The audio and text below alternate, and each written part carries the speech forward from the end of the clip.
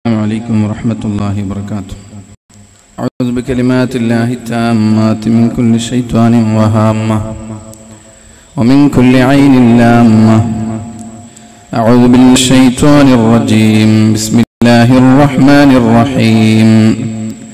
الحمد لله رب العالمين. الصلاة والسلام سيدنا محمد أشرف المرسلين وعلى آله وصحبه أجمعين. أما بعد. اللهم لا علم لنا إلا ما علمتنا ولا معرفة إلا ما ألهمتنا. اللهم علم انفعنا وانفعنا بما علمتنا وزدنا علما. اللهم أرنا الحق حقا وارزقنا اتباعه، أرنا الباطل باطلا وارزقنا اجتنابه. اللهم رب اشرح لي صدري ويسر لي أمري واحلل لساني يفقه قولي. فإن خير الحديث كتاب الله وخير الهدي هدي محمد صلى الله عليه وسلم وشر الأمور محدثاتها وكل محدثة بدعة وكل بدعة ضلالة ضلالة في النار. أعوذ بالله من الشيطان. بسم الله الرحمن الرحيم. إنما التوبة على الله للذين يعملون السوء بجهالة ثم يتوبون من قريب فأولئك يتوب الله عليهم كان الله عليما حكيما. وليست التوبة للذين يعملون السيئات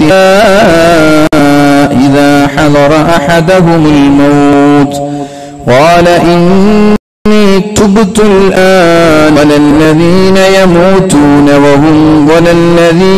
يموتون وهم كفار أولئك أعتدنا لهم عذابا أليما. صدق الله العلي العظيم وصدق رسوله الكريم ونحن على ذلك من الشاهدين الشاكرين والحمد لله رب العالمين.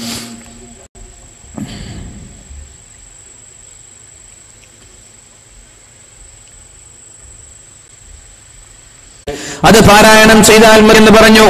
പിറ്റേ ദിവസം രാവിലെ തന്റെ പിതാവിനോട് ചോദിക്കുകയുണ്ടായി, നിങ്ങളുടെ കയ്യിൽ ബുർദ എന്ന് പറയുന്ന കവിതാശകലങ്ങളുണ്ടോ എന്ന്. അദ്ദേഹത്തിന് അറിയില്ല പറയുന്ന കവിതാശകലങ്ങളുണ്ടോ എന്ന്. അദ്ദേഹത്തിന് അറിയില്ല ബുർദ, അതെനിക്കറിയില്ല. രചിച്ച കവിതാശകലങ്ങൾ ഖസ്വീദ എന്റെ കയ്യിലുണ്ട്, എന്നാൽ അത് തന്നെയാണ്. അത് പാരായണം ചെയ്ത് രാജാവിന്റെ മകന്റെ കണ്ണിന്റെ അസുഖം മാറി എന്നൊക്കെ ഗ്രന്ഥങ്ങളിൽ നമ്മൾക്ക് കാണാൻ കഴിയും. അതുകൊണ്ട് മുഅ്മിനീങ്ങളെ, പറഞ്ഞു വരുന്നത് മഹാനായ ബുസൂരി ഇമാം തന്റെ കവിതയിൽ പറയുന്നത്, പരിശുദ്ധ ഹബീബിന് വേണ്ടി മദ്ഹ് ഗാനം നേർച്ച ചെയ്തതാണ്. രോഗത്തിന്റെ ശിഫ ലഭിക്കാൻ വേണ്ടി, അസുഖത്തിന്റെ ശമനം ലഭിക്കാൻ വേണ്ടി നേർച്ച ചെയ്തതാണ്. അദ്ദേഹം പറയാണ്, قد امتلأت من المحارم والزم حمية الندم مولاي.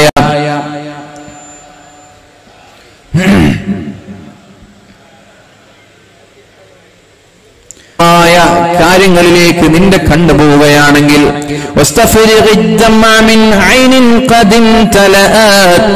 من المحو والزم حمية الندم. നിഷിദ്ധമായ സ്ഥലങ്ങളിലേക്കോ നിഷിദ്ധമായ ഏതെങ്കിലും സ്ഥലത്തണ്ടകൾ പോയാൽ, കാണാൻ പാടില്ലാത്തത് കണ്ടുപോയാൽ, കാണാൻ പാടില്ലാത്തത് ഹറാമുകൾ നിന്റെ കണ്ണുകളിലൂടെ നീ കണ്ടാൽ ഉടനെ തന്നെ നന്നായി ഉള്ളികൾ നീ വാർക്കണം, നന്നായി നീ കരയണം, കരഞ്ഞുകൊണ്ടേയിരിക്കണം. ഹറാമ് കണ്ടാൽ അതിന്റെ പേരിൽ തൗബ എന്ന രീതിയിൽ, പശ്ചാത്താപം എന്ന രീതിഞ്ഞുകൊണ്ടേയിരിക്കണമെന്ന് മഹാനായ കവി പാടുകയാണ്.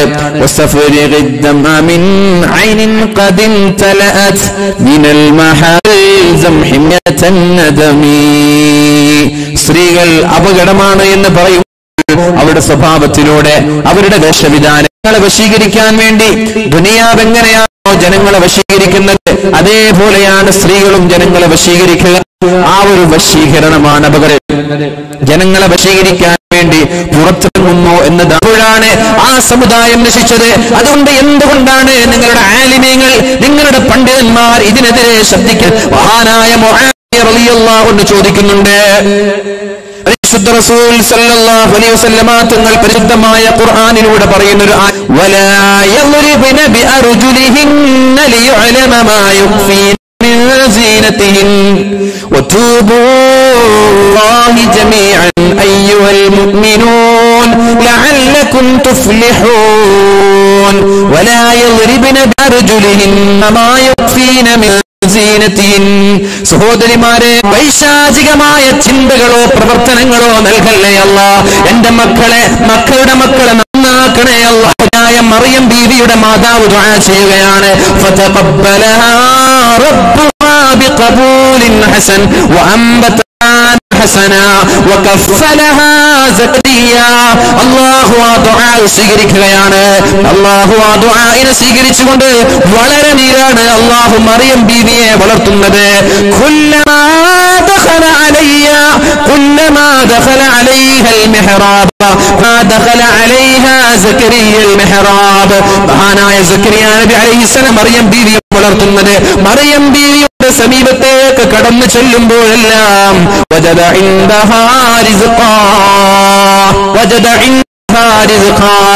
ചെറിയ കുഞ്ഞായ മറിയം ബീവി വളർന്നു വലുതായി ആ മറിയം ബീവിയുടെ അടുത്ത് സുഭിക്ഷമായ ഭയാണ്, വ്യത്യസ്തമായ ഭക്ഷണങ്ങൾ കാണുകയാണ്.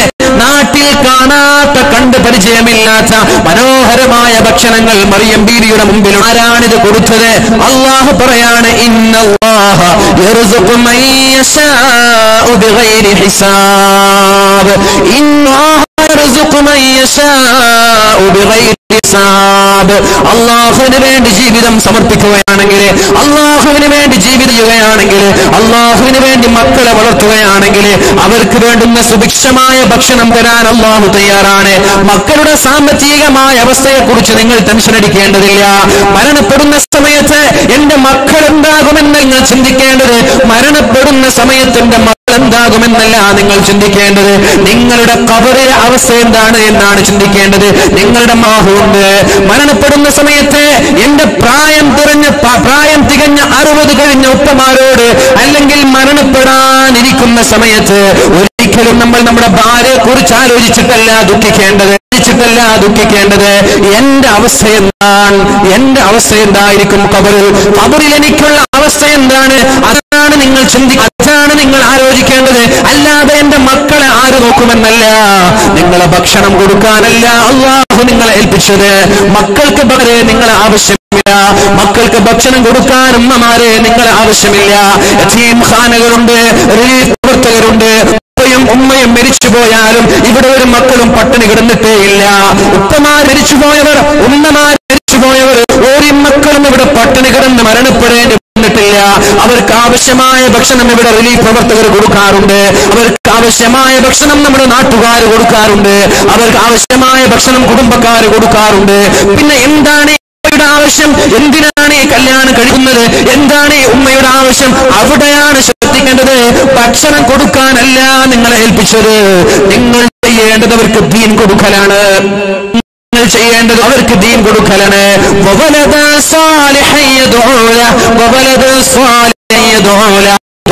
ചെയ്യുന്ന സ്വാലിഹീങ്ങളായ മക്കളാക്കലാണ് നിങ്ങളുടെ. സുബഹി നിസ്കരിക്കാതെ കിടന്നുറങ്ങുന്ന മക്കളെ ഒരു യതീമിനോടൊപ്പം ഗർഭിണികളായ ആളുകൾ ഈ ആയത്ത് ആവർത്തിച്ചുകൊണ്ടേയിരുന്നാൽ മക്കൾ സ്വാലിഹീങ്ങളാകുമെന്നാണ്, സ്വാലിഹാത്തുകളാകുമെന്നാണ്. അതുകൊണ്ട് നിരന്തരമായി ഈ ആയത്തുകൾ അല്ലാഹുമ്മ ഇന്നി ഉഈദുഹാ ബിക വദുർരിയതഹാ മിനശ്ശൈത്വാനിർ റജീം എന്നുള്ള ആയത്തും ദിവസവും രാവിലെ സുബഹി നിസ്കാരത്തിന്റെ വളരെ നേരത്തെ എണീറ്റ് നന്നായി ഖുർആൻ ഉറക്കെ ഓതുക. നമ്മുടെ മക്കൾ കേൾക്കട്ടെ. ജനിച്ച മക്കളാണെങ്കിൽ എങ്ങിക്കിടക്കുന്ന ഗർഭപാത്രത്തിൽ ചുരുണ്ടുകൂടിയ മക്കളാണെങ്കിലും ശരി, അവർ കേൾക്കട്ടെ ഖുർആൻ ഓതുന്നത്. ദിക്ർ ചെല്ലുമ്പോൾ ഉറക്കെ ചൊല്ലുക, അവർ കേൾക്കട്ടെ, സ്വലാത്ത് കേൾക്കട്ടെ. ഇങ്ങനെ മക്കളെ നന്നാക്കാൻ വേണ്ടി നിങ്ങൾ ത്യാഗം ചെയ്താൽ നിങ്ങളാണ് ഞങ്ങളുടെ ഹീറോയിൻ, നിങ്ങളാണ് ഞങ്ങളുടെ രാജകുമാരികൾ, നിങ്ങളുടെ റാണികൾ. നിങ്ങളെ തലയിൽ വെച്ച് നടക്കാൻ ഞങ്ങൾ തയ്യാറാണ്. അതല്ലാതെ തിന്നാൻ കൊടുക്കാൻ നിങ്ങൾ തിന്നാൻ കൊടുക്കാൻ ഇവിടെ ഒരു ഭാര്യയുടെയും ആവശ്യം. ഹോട്ടലിൽ പോയി കഴിച്ചൂടെ? ഭക്ഷണം അതേപോലെ വസ്ത്രം അലക്കി കൊടുക്കാൻ അമ്മമാരെ നിങ്ങൾ ആവശ്യമില്ല. ദീനാണ് നിങ്ങൾ ശ്രദ്ധിക്കേണ്ടത്. ഭൗതിക വിഷയത്തിലും നിങ്ങൾ ശ്രദ്ധിച്ചില്ലെങ്കിൽ ഒരു പ്രശ്നവുമില്ല. അതേപോലെയാണ് ജീവിതം, ഭർത്താവും തമ്മിലുള്ള ദാമ്പത്യ ജീവിതത്തിൽ സ്നേഹം അല്ലാഹുവിന് വേണ്ടിയാവണം, സ്നേഹം അല്ലാഹുവിന് വേണ്ടിയാവണം. നിങ്ങളുടെ അടുത്ത പാചകം അതിന് അല്ലാഹുവിന്റെ പ്രതിഫലം തരുന്നുണ്ട്. ഭർത്താവിന് വസ്ത്രം അലക്കി കൊടുക്കുന്നത് അല്ലാഹുവിന്റെ പ്രതിഫലം തരുന്നുണ്ട്. ചായ വെച്ച് കൊടുക്കുന്നത്, മക്കൾ ഭക്ഷണം നൽകുന്നത്, എത്രയുടെ സമയങ്ങളിൽ നിങ്ങൾ നിങ്ങളുടെ ഭർത്താവുമായി ശാരീരിക ബന്ധങ്ങളിൽ ഏർപ്പെടുന്നത് വരെ ഇബാദത്താണ്, പ്രതിഫലമുള്ള കാര്യമാണ്. എന്നൊരിക്കലും നിങ്ങൾ ദുനിയാവിന്റെ വിഷയത്തിൽ ഭർത്താവിനെ സ്നേഹിക്കുകയേ വേണ്ട. ഭർത്താക്കന്മാര് ഭാര്യ അങ്ങനെ തന്നെ ചായയോട് പിണങ്ങേണ്ടതില്ല. ഭർത്താവേ വസ്ത്രം അലക്കി തരാത്തതിന്റെ പേരിലും ഭർത്താവ് ഭാര്യയോട് പിണങ്ങാൻ പാടില്ല. ഭക്ഷണത്തിന് ടേസ്റ്റ് ഇല്ലാത്തതിന്റെ പേരിലും ഭാര്യയോട് പിണങ്ങില്ല. നിങ്ങൾ നിങ്ങളുടെ ഭാര്യയോട് പിണങ്ങേണ്ടത് തഹജ്ജുദ് നിസ്കരിക്കാതെ കിടന്നുറങ്ങുന്നത് കണ്ടാലാണ്. നിങ്ങൾ നിങ്ങളുടെ ഭാര്യയോട് പിണങ്ങേണ്ടത് സുബഹിനിത കിടന്നുറങ്ങുന്നത് കാണുമ്പോഴാണ്. സുബഹി നിസ്കാരം കഴിഞ്ഞുറങ്ങിയാൽ ദാരിദ്ര്യം ഉറപ്പാണ് മുഅ്മിനീങ്ങളെ. സൂര്യൻ ഉദിക്കുന്നത് വരെ കിടന്നുറങ്ങിയാൽ ദാരിദ്ര്യം ഉറപ്പ്. അങ്ങനെ കിടന്നുറങ്ങുന്ന ഉമ്മമാരെ കാണുമ്പോഴാണ് നിങ്ങൾ പിണങ്ങേണ്ടത്, നിങ്ങൾ ദേഷ്യപ്പെടേണ്ടത്, നിങ്ങൾ ചൊടിക്കേണ്ടത്, നിങ്ങൾ വെറുക്കേണ്ടത്. ദീനിന്റെ നിങ്ങൾ ഇടപെടേണ്ടത്. നിസ്കാരം കൃത്യമല്ലേ, നിങ്ങൾ ദേഷ്യപ്പെടണം, നിങ്ങൾ പിണങ്ങണം, നിങ്ങൾ ചൊടിക്കണം. അല്ലാതെ ഭക്ഷണത്തിന്റെ പേരിലോ വസ്ത്രത്തിന്റെ പേരിലോ അയൺ ചെയ്യാനോ അടിച്ചു വാരാത്തതിന്റെ പേരിലോ ഭർത്താവ് വസ്ത്രം വാങ്ങിച്ചു തരാത്തതിന്റെ പേരിലോ ആഭരണം വാങ്ങിച്ചു തരാത്തതിന്റെ പേരിലോ നിങ്ങൾ പറഞ്ഞത് കേൾക്കാത്തതിന്റെ പേരിലോ ഭർത്താവിനോട് പിണങ്ങുന്ന ഭാര്യ ഉണ്ടാവാൻ പാടില്ല, ഭാര്യയോട് പിണങ്ങുന്ന ഭർത്താവും ഉണ്ടാവാൻ പാടില്ല. ഭർത്താവ് സുബഹികരിക്കാതെ കിടന്നുറങ്ങുന്നുണ്ടെങ്കിൽ ഭർത്താവ് നമ്മുടെ ലക്ഷ്യം അല്ലാഹുവാണ്. ദാമ്പത്യ ജീവിതത്തിലെ ലക്ഷ്യം അല്ലാഹുവാണ്. അല്ലാഹു പറയുന്നത് വമൻ അറള അൻകി ഫഇന്ന ഐശതൻ വൻകാ. അല്ലാഹുവിന്റെ ദിക്റല്ലാതെ, അല്ലാഹുവിന്റെ ചിന്തയല്ലാതെ ഭൗതികമായ ചിന്തയാണ് നമ്മുടെ ജീവിതത്തിലെങ്കിൽ ആ ദാമ്പത്യ ജീവിതം ഒരിക്കലും സന്തുഷ്ടമാവൂല, അവിടെ ഒരിക്കലും സ്വസ്ഥത കിട്ടൂല. പെണ്ണ് തോറ്റു എന്നൊരാള് പറയും, കല്യാണം തോറ്റു എന്നൊരാള് പറയുന്നെങ്കിൽ അവരുടെ ദാമ്പത്യ ജീവിതത്തിൽ അല്ലാഹു ഇല്ല എന്നാണ് അർത്ഥം. അല്ലാഹുവിനെ ഉൾപ്പെടുത്തിയ ദിക്റിൽ അധിഷ്ഠിതം ജീവിതം ഭാര്യയും ഭർത്താവും നയിച്ചാൽ അല്ലാഹു അവിടെ സന്തോഷം നൽകുമെന്നതിലും ഒരു സംശയമേ ഇല്ല. അല്ലാഹു തൗഫീഖ് ചെയ്യട്ടെ, അല്ലാഹു തൗഫീഖ് ചെയ്യട്ടെ. അപ്പൊ ഞാൻ പറഞ്ഞു വരുന്നത് എന്റെ പ്രിയ സഹോദരിമാരോട്, ചെറുപ്പക്കാരികളോട്, കല്യാണം കഴിക്കുന്നത് എല്ലാവരും കഴിക്കുന്നു, ഞാനും കഴിക്കുന്നു എന്നല്ല. ദീനീ ബോധമുള്ള കൺകുളിർമയുള്ള സ്വാലിഹീങ്ങളായ മക്കളെ ഉണ്ടാക്കണം നമ്മൾക്ക്. അത് നിങ്ങൾ വിചാരിച്ചാലാണ് ഇവിടെ നടക്കുന്നത്, നിങ്ങൾ വിചാരിച്ചാലേ അത് നടക്കൂ. ഉമ്മമാരെ നിങ്ങൾ സ്വാലിഹീങ്ങളാവാതെ, സഹോദരിമാരെ നിങ്ങൾ ചാരിത്ര ശുദ്ധിയോടെ നടക്കാതെ, അവിടുത്തെ വെളിവാക്കാതെ നിങ്ങൾ നടക്കുകയാണെങ്കിൽ ഇത് നടക്കൂ. ഈ സ്വതക്കയിൽ ഈ ബക്കറ്റിൽ നിങ്ങൾ 2000 രൂപ ചുരുട്ടിയിട്ടു, 10,000 ഇട്ടു, സ്വർണ്ണാഭരണങ്ങൾ ഇട്ടു. ഈ കൊടുത്തത് ഈ കൈ അറിയില്ല, ഇയാൾ അറിയില്ല, സംഘാടകർ ആരും അറിയില്ല. വലത് കൈ കൊടുത്തത് ഇടത് കൈ അറിയാത്തൊരു സ്വതക്കയാണ് ബക്കറ്റ്. ഇതിട്ടിട്ട് ഒരു കാര്യം ഉണ്ടാവില്ല. ഞാൻ പറയാം, 10 ഒരു പക്ഷെ ചില ആളുകൾക്ക് ഇതിൽ 10 ഏറ്റവും അവർക്ക് 10 ഇടാം. പക്ഷെ നിങ്ങളുടെ വരുമാനത്തിൽ നിങ്ങൾ ഏറ്റവും ഇഷ്ടപ്പെടുന്ന ഒരു സംഖ്യ ഇതിലിട്ടാൽ നിങ്ങൾക്ക് നാളെ അർശിന്റെ തണൽ. ഇവിടെ നിന്നല്ല, ലോകത്ത് എവിടെ ബക്കറ്റ് അർശിന്റെ തണൽ ഈ ബക്കറ്റിലാണെന്ന് മനസ്സിലാക്കുക. പക്ഷേ അർശിന്റെ തണലുള്ള ഈ ബക്കറ്റിൽ നിങ്ങൾ 5ഉം 10ഉം നിറച്ചു കൊടുക്കും, 5ഉം 10ഉം നിറച്ചു കൊടുക്കും. ഒരു ചുക്കും കൂട്ടൂല. 10 ഇട്ടാൽ നിങ്ങൾക്ക് 10,000 കോടിക്കണക്കിന് ലക്ഷക്കണക്കിന് വരുമാനമുള്ള നിങ്ങൾ 10 ഇട്ടിട്ട് നിറച്ചു കൊടുത്താൽ ഒരു പുച്ഛിക്കുന്നതിന് സമാനമാണ്. അതുകൊണ്ട് എന്താണ് ഇത്? ഈ സംഘാടകരുടെ ലാഭമോ സ്ഥാപനത്തിനുള്ള വരുമാനമോ നിങ്ങൾ കാണേണ്ട, ഇത് നിങ്ങളുടെ വരുമാനമായിട്ട് കാണണം, ഖബറിലേക്കുള്ള നിങ്ങളുടെ വരുമാനമായിട്ട് കാണണം. അപ്പൊ നിങ്ങൾക്ക് ഇത് എവിടെ ഏത് സ്ഥലത്താണെങ്കിലും, ഇനി പള്ളിയിൽ വെള്ളിയാഴ്ച ജുമയ്ക്ക് ശേഷം വരുന്ന ആ പെട്ടി ഉണ്ടാവും, ആ പെട്ടി മനുഷ്യന്റെ തണൽ കിട്ടുന്നതാണ്. ആരും കാണൂല, ആരും കാണൂല. ആയ ചോദിച്ചാൽ നിങ്ങൾ എല്ലാവരും 10,000 തരാണെങ്കിൽ അത് പരസ്യമായ സ്വതക്കയാണ്, അതിന് പ്രതിഫലമുണ്ട്. പക്ഷെ അർശിന്റെ തണലില്ല. നിങ്ങളോട് ഞാനൊരു പവൻ സ്വർണം ചോദിക്കുകയാണ്, നിങ്ങൾക്ക് എനിക്ക് ഒരു പവൻ സ്വർണം, നിങ്ങൾക്ക് പ്രതിഫലമുണ്ട്. അർശിന്റെ തണലില്ല. അർശിന്റെ തണലുള്ളത് ഇവിടെയാണ്. വലത് കൊടുത്തത് ഇടത് അറിയാത്ത സ്വതക്കയാണ്. അതുകൊണ്ട് എപ്പോഴും ഈ നിർത്തിയിട്ട് മിനിമം 2000-ലേക്ക് 500-ലേക്കൊക്കെ പോവാ. ഇഷ്ടമുള്ള നോട്ടുകളിലേക്ക് പോവാ. ഇഷ്ടമില്ലാത്ത നോട്ടുകളിൽ നിന്ന് മാറി ഇഷ്ടമുള്ള നോട്ടുകൾ ആരംഭിക്കണം. അപ്പോഴാണ് അർശിന്റെ തണൽ കിട്ടുക. ഒരാൾക്ക് 10 രൂപ ഇഷ്ടമാണെങ്കിൽ ഇടാം. ഞാൻ 10-നെ പുച്ഛിച്ചിട്ടില്ല. 10 ഇഷ്ടമാണെങ്കിൽ ഇടാം. 10 ഇഷ്ടമാണെങ്കിൽ ഇടാം. ഒരാൾക്ക് ഏറ്റവും ഇഷ്ടപ്പെടാം. അവരെ സംബന്ധിച്ചിടത്തോളം അത് 10,000-ന്റെ വാല്യൂ ആണ്. അതുകൊണ്ട് 10-ന് വാല്യൂ ഇല്ലാത്ത ആളുകൾ 10 ഇട്ടിട്ട് എന്ത് ചെയ്യരുത്? പ്രഹസനമാക്കരുത്. 4 ആളുകൾ നാളെ സ്വർഗത്തിൽ കിടക്കൂല എന്നാണ്.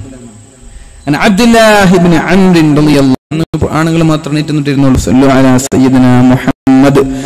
اللهم صل على سيدنا محمد آل سيدنا محمد وبارك وسلم عليه. أستغفر الله من قول بلا عيب لقد نسبت به نسلا لذي عقمي مولاي.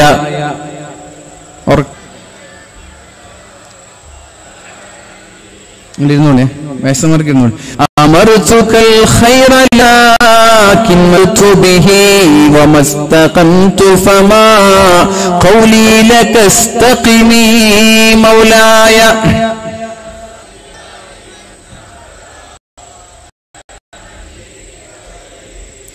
ولا تزافت قبل الموت نتا ولم أصل سوى فرض ولم أصومي مولاي.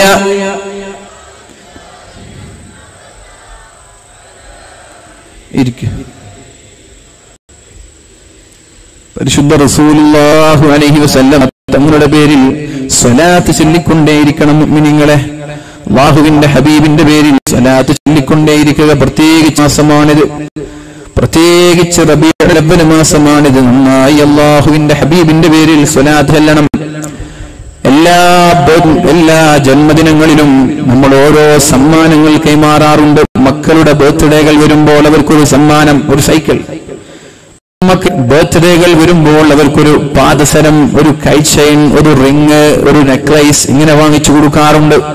നമ്മുടെ ഭാര്യമാരുടെ ബർത്ത്ഡേ ഞങ്ങൾ കൈമാറാറുണ്ട്. ഭർത്താവിന്റെ ബർത്ത്ഡേകളിലും സമ്മാനങ്ങൾ കൈമാറാറുണ്ട്. ബ്ലാക്ക് ഫോറസ്റ്റും വൈറ്റ് ഫോറസ്റ്റും മറ്റുള്ള ഭക്ഷണ പലഹാരങ്ങളൊക്കെ. അല്ലാഹുവിൻ ജന്മദിനം വന്നിരിക്കുകയാണ്. പരിശുദ്ധ റസൂലുള്ളാഹി സല്ലല്ലാഹു അലൈഹി വസല്ലമ ദിനത്തിന്, ഈ ജന്മദിനത്തിന് അല്ലാഹുവിന്റെ ഹബീബിന് നമ്മൾക്ക് നൽകാനുള്ള ഒരു സമ്മാനം ഞാൻ നിങ്ങൾക്ക് പറഞ്ഞു തരട്ടെ. നിങ്ങൾ കേൾക്കോ? ജീവിതത്തിൽ പകർത്തോ? ഒന്ന് ഇൻഷാ അല്ലാഹ് എന്ന് പറയും മുഅ്മിനീങ്ങളെ. പകർത്തൂലേ? അല്ലാഹു തൗഫീഖ് ചെയ്യട്ടെ. എല്ലാ ജന്മദിനങ്ങളിലും ഓരോ സമ്മാനം നമ്മൾ ഏറ്റെടുക്കണം. കഴിഞ്ഞതൊക്കെ കഴിഞ്ഞു, എല്ലാം കഴിഞ്ഞു. ഇനി വരാനിരിക്കുന്ന എല്ലാ ജന്മദിനങ്ങളിലും അല്ലാഹുവിനൊരു സമ്മാനം. ബർത്ത്ഡേകളിൽ ഗിഫ്റ്റ് കൊടുക്കണ്ടേ? ഒരു സന്തോഷം. വെറുതെ ബർത്ത്ഡേ ഇങ്ങനെ ആഘോഷിച്ചാൽ മതിയോ? നിങ്ങളിവിടെ ഇല്ലേ? ആണോ?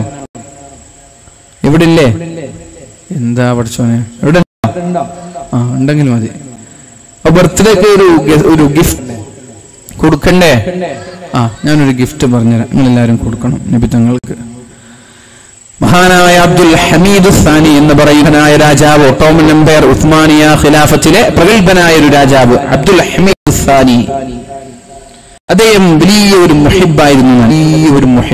വലിയ ഖലീഫയാണ്. അല്ലാഹുവിന്റെ ഹബീബിന്റെ റൗള അടിച്ചു വാരാൻ വേണ്ടി ചൂടുണ്ടാക്കിയിരുന്നത് അദ്ദേഹം.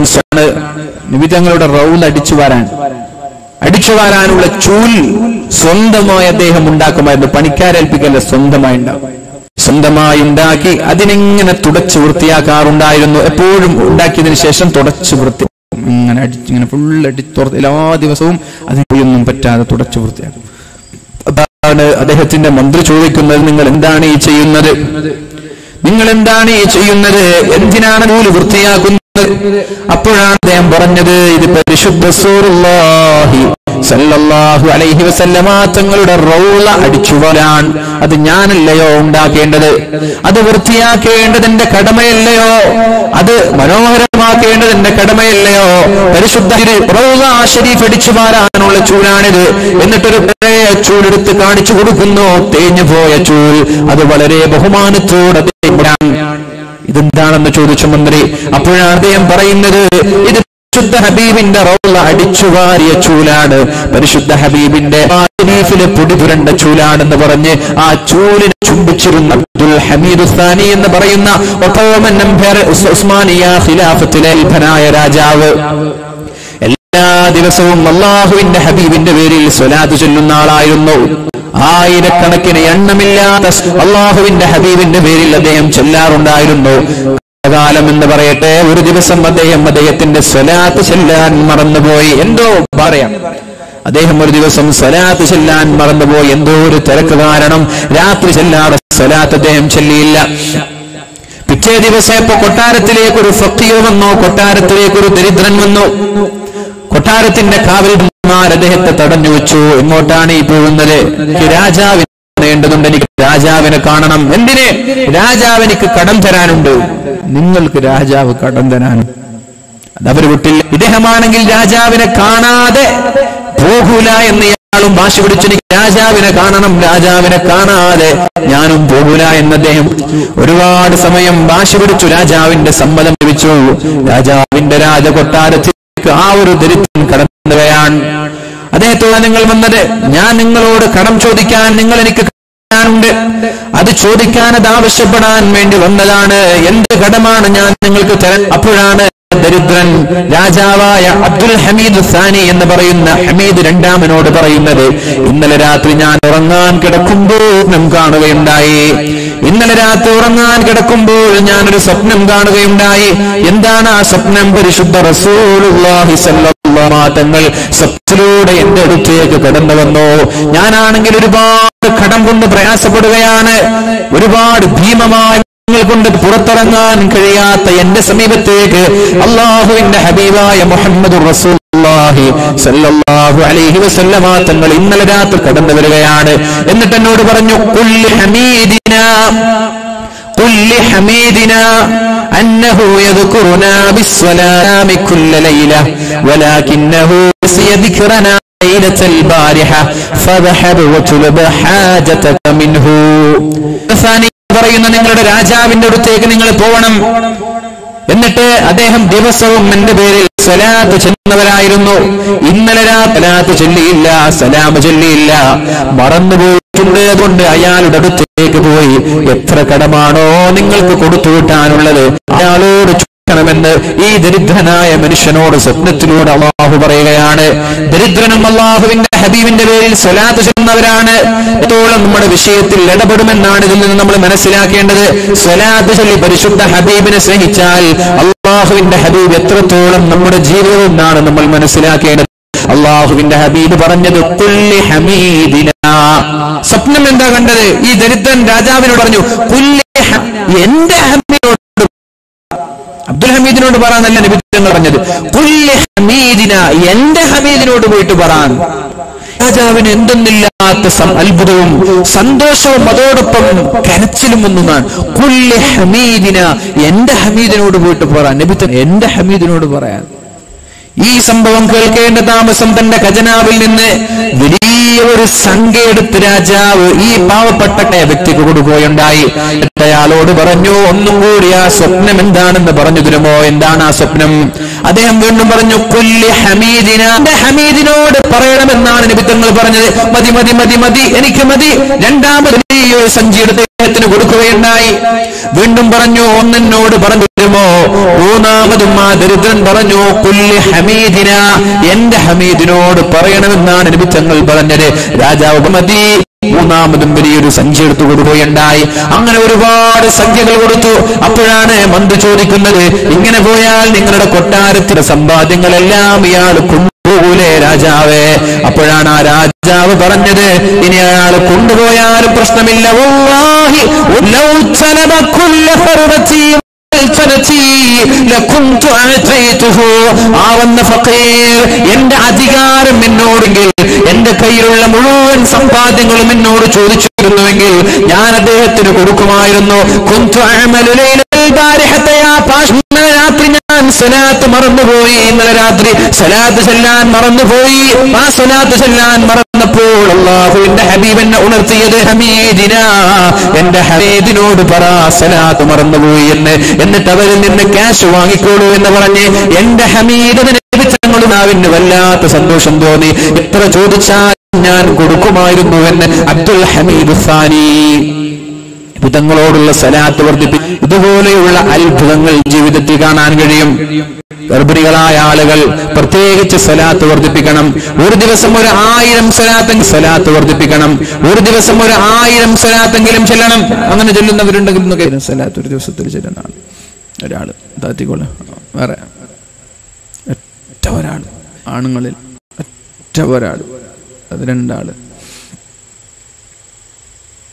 2 ആള് ഓൺലി അല്ലേ, പോരാ. 10 വർഷം ഇതേപോലെ എല്ലാം ഉണ്ടാകും. ഇതേപോലെ ജീവിച്ചിരിപ്പുണ്ടെങ്കിൽ വേളുണ്ടാകും. ഉസ്താദെ വിളിച്ചാൽ അപ്പം ഞാൻ ചോദിക്കും ഇൻഷാ അല്ലാഹ്. അല്ലെങ്കിൽ നമ്മള് ഉസ്താദ് പറഞ്ഞ പോലെ ഉസ്താദ് നമ്മുടെ നാട്ടിലേക്ക് എൻ്റെ വീട്ടിലേക്ക് വന്നിരുന്നു. അപ്പം അവിടെ ഉള്ളവരോട് പറഞ്ഞത് എൻ്റെ മക്കളുടെ കല്യാണം എന്നാണ്. എൻ്റെ സ്ഥാപനത്തിലെ കുട്ടികളൊന്നും കല്യാണമുണ്ട്, അതെല്ലാവരും വരണം, പൈസ ഒന്നും വേണ്ട. അപ്പം എന്നോടൊരാൾ പറഞ്ഞു, ഇങ്ങനെ ആദ്യമായിട്ടാണ് ഞാൻ വിളിക്കുന്നത് കേൾക്കുന്നത്, എല്ലാവരും പൈസക്ക് വേണ്ടിയിട്ടാണ് വിളിക്കാൻ വേണ്ടെന്നാണ്. പൈസ ഒന്നും തരണ്ട, നിങ്ങൾ വരണം, എൻ്റെ മക്കളെ കല്യാണത്തിൽ പങ്കെടുക്കുന്നത് പോലെ നിങ്ങൾ വന്നിട്ട് പങ്കെടുക്കണം. അങ്ങനെ വിളിച്ചിട്ടാണ് നമ്മൾക്ക് ഇവിടെ വരുന്നത്. അപ്പോൾ വേദന വിളിച്ചില്ലെങ്കിലും ഇൻഷാ അല്ലാഹ് തൗഫീഖ് ഉണ്ടെങ്കിലും വരും. അത് മൂപ്പരോടുള്ള ആ ഒരു സ്നേഹമാണ്. അല്ലാഹു ആഫിയത്ത് ദാനം ചെയ്യട്ടെ. അല്ലാഹു ആഫിയത്തും ഇസ്സത്തും പ്രദാനം ചെയ്യട്ടെ. സ്നേഹബന്ധങ്ങളൊക്കെ അങ്ങനെയാണ്. ഉസ്താദ് വലിയ തിരക്കുള്ള ആളാണെന്ന് എനിക്കറിയാം. എൻ്റെ കുറ്റിയടിക്കൽ ചടങ്ങുണ്ടായപ്പോൾ ഒരു മദീനത്തോ എവിടെയാണ്, ഞാൻ വാട്സപ്പിൽ വാട്സപ്പ് ഒന്നും ഇപ്പോൾ നോക്കാനില്ല. അപ്പോൾ ഇൻഷാ അല്ലാഹ് എന്ന് രാത്രി 12-2 മണി വരെ ട്രെയിനിന് കാത്തിരുന്നിട്ട് ട്രെയിൻ കയറിയിട്ട് വീട്ടിലേക്ക് വരികയുണ്ടായി. അതിൽ വലിയൊരു സന്തോഷമാണ്. അള്ളാഹു അദ്ദേഹത്തിന് ആരോഗ്യവും ഒരുപാട് കാലത്തെ ദീർഘായുസ് അള്ളാഹു നൽകട്ടെ.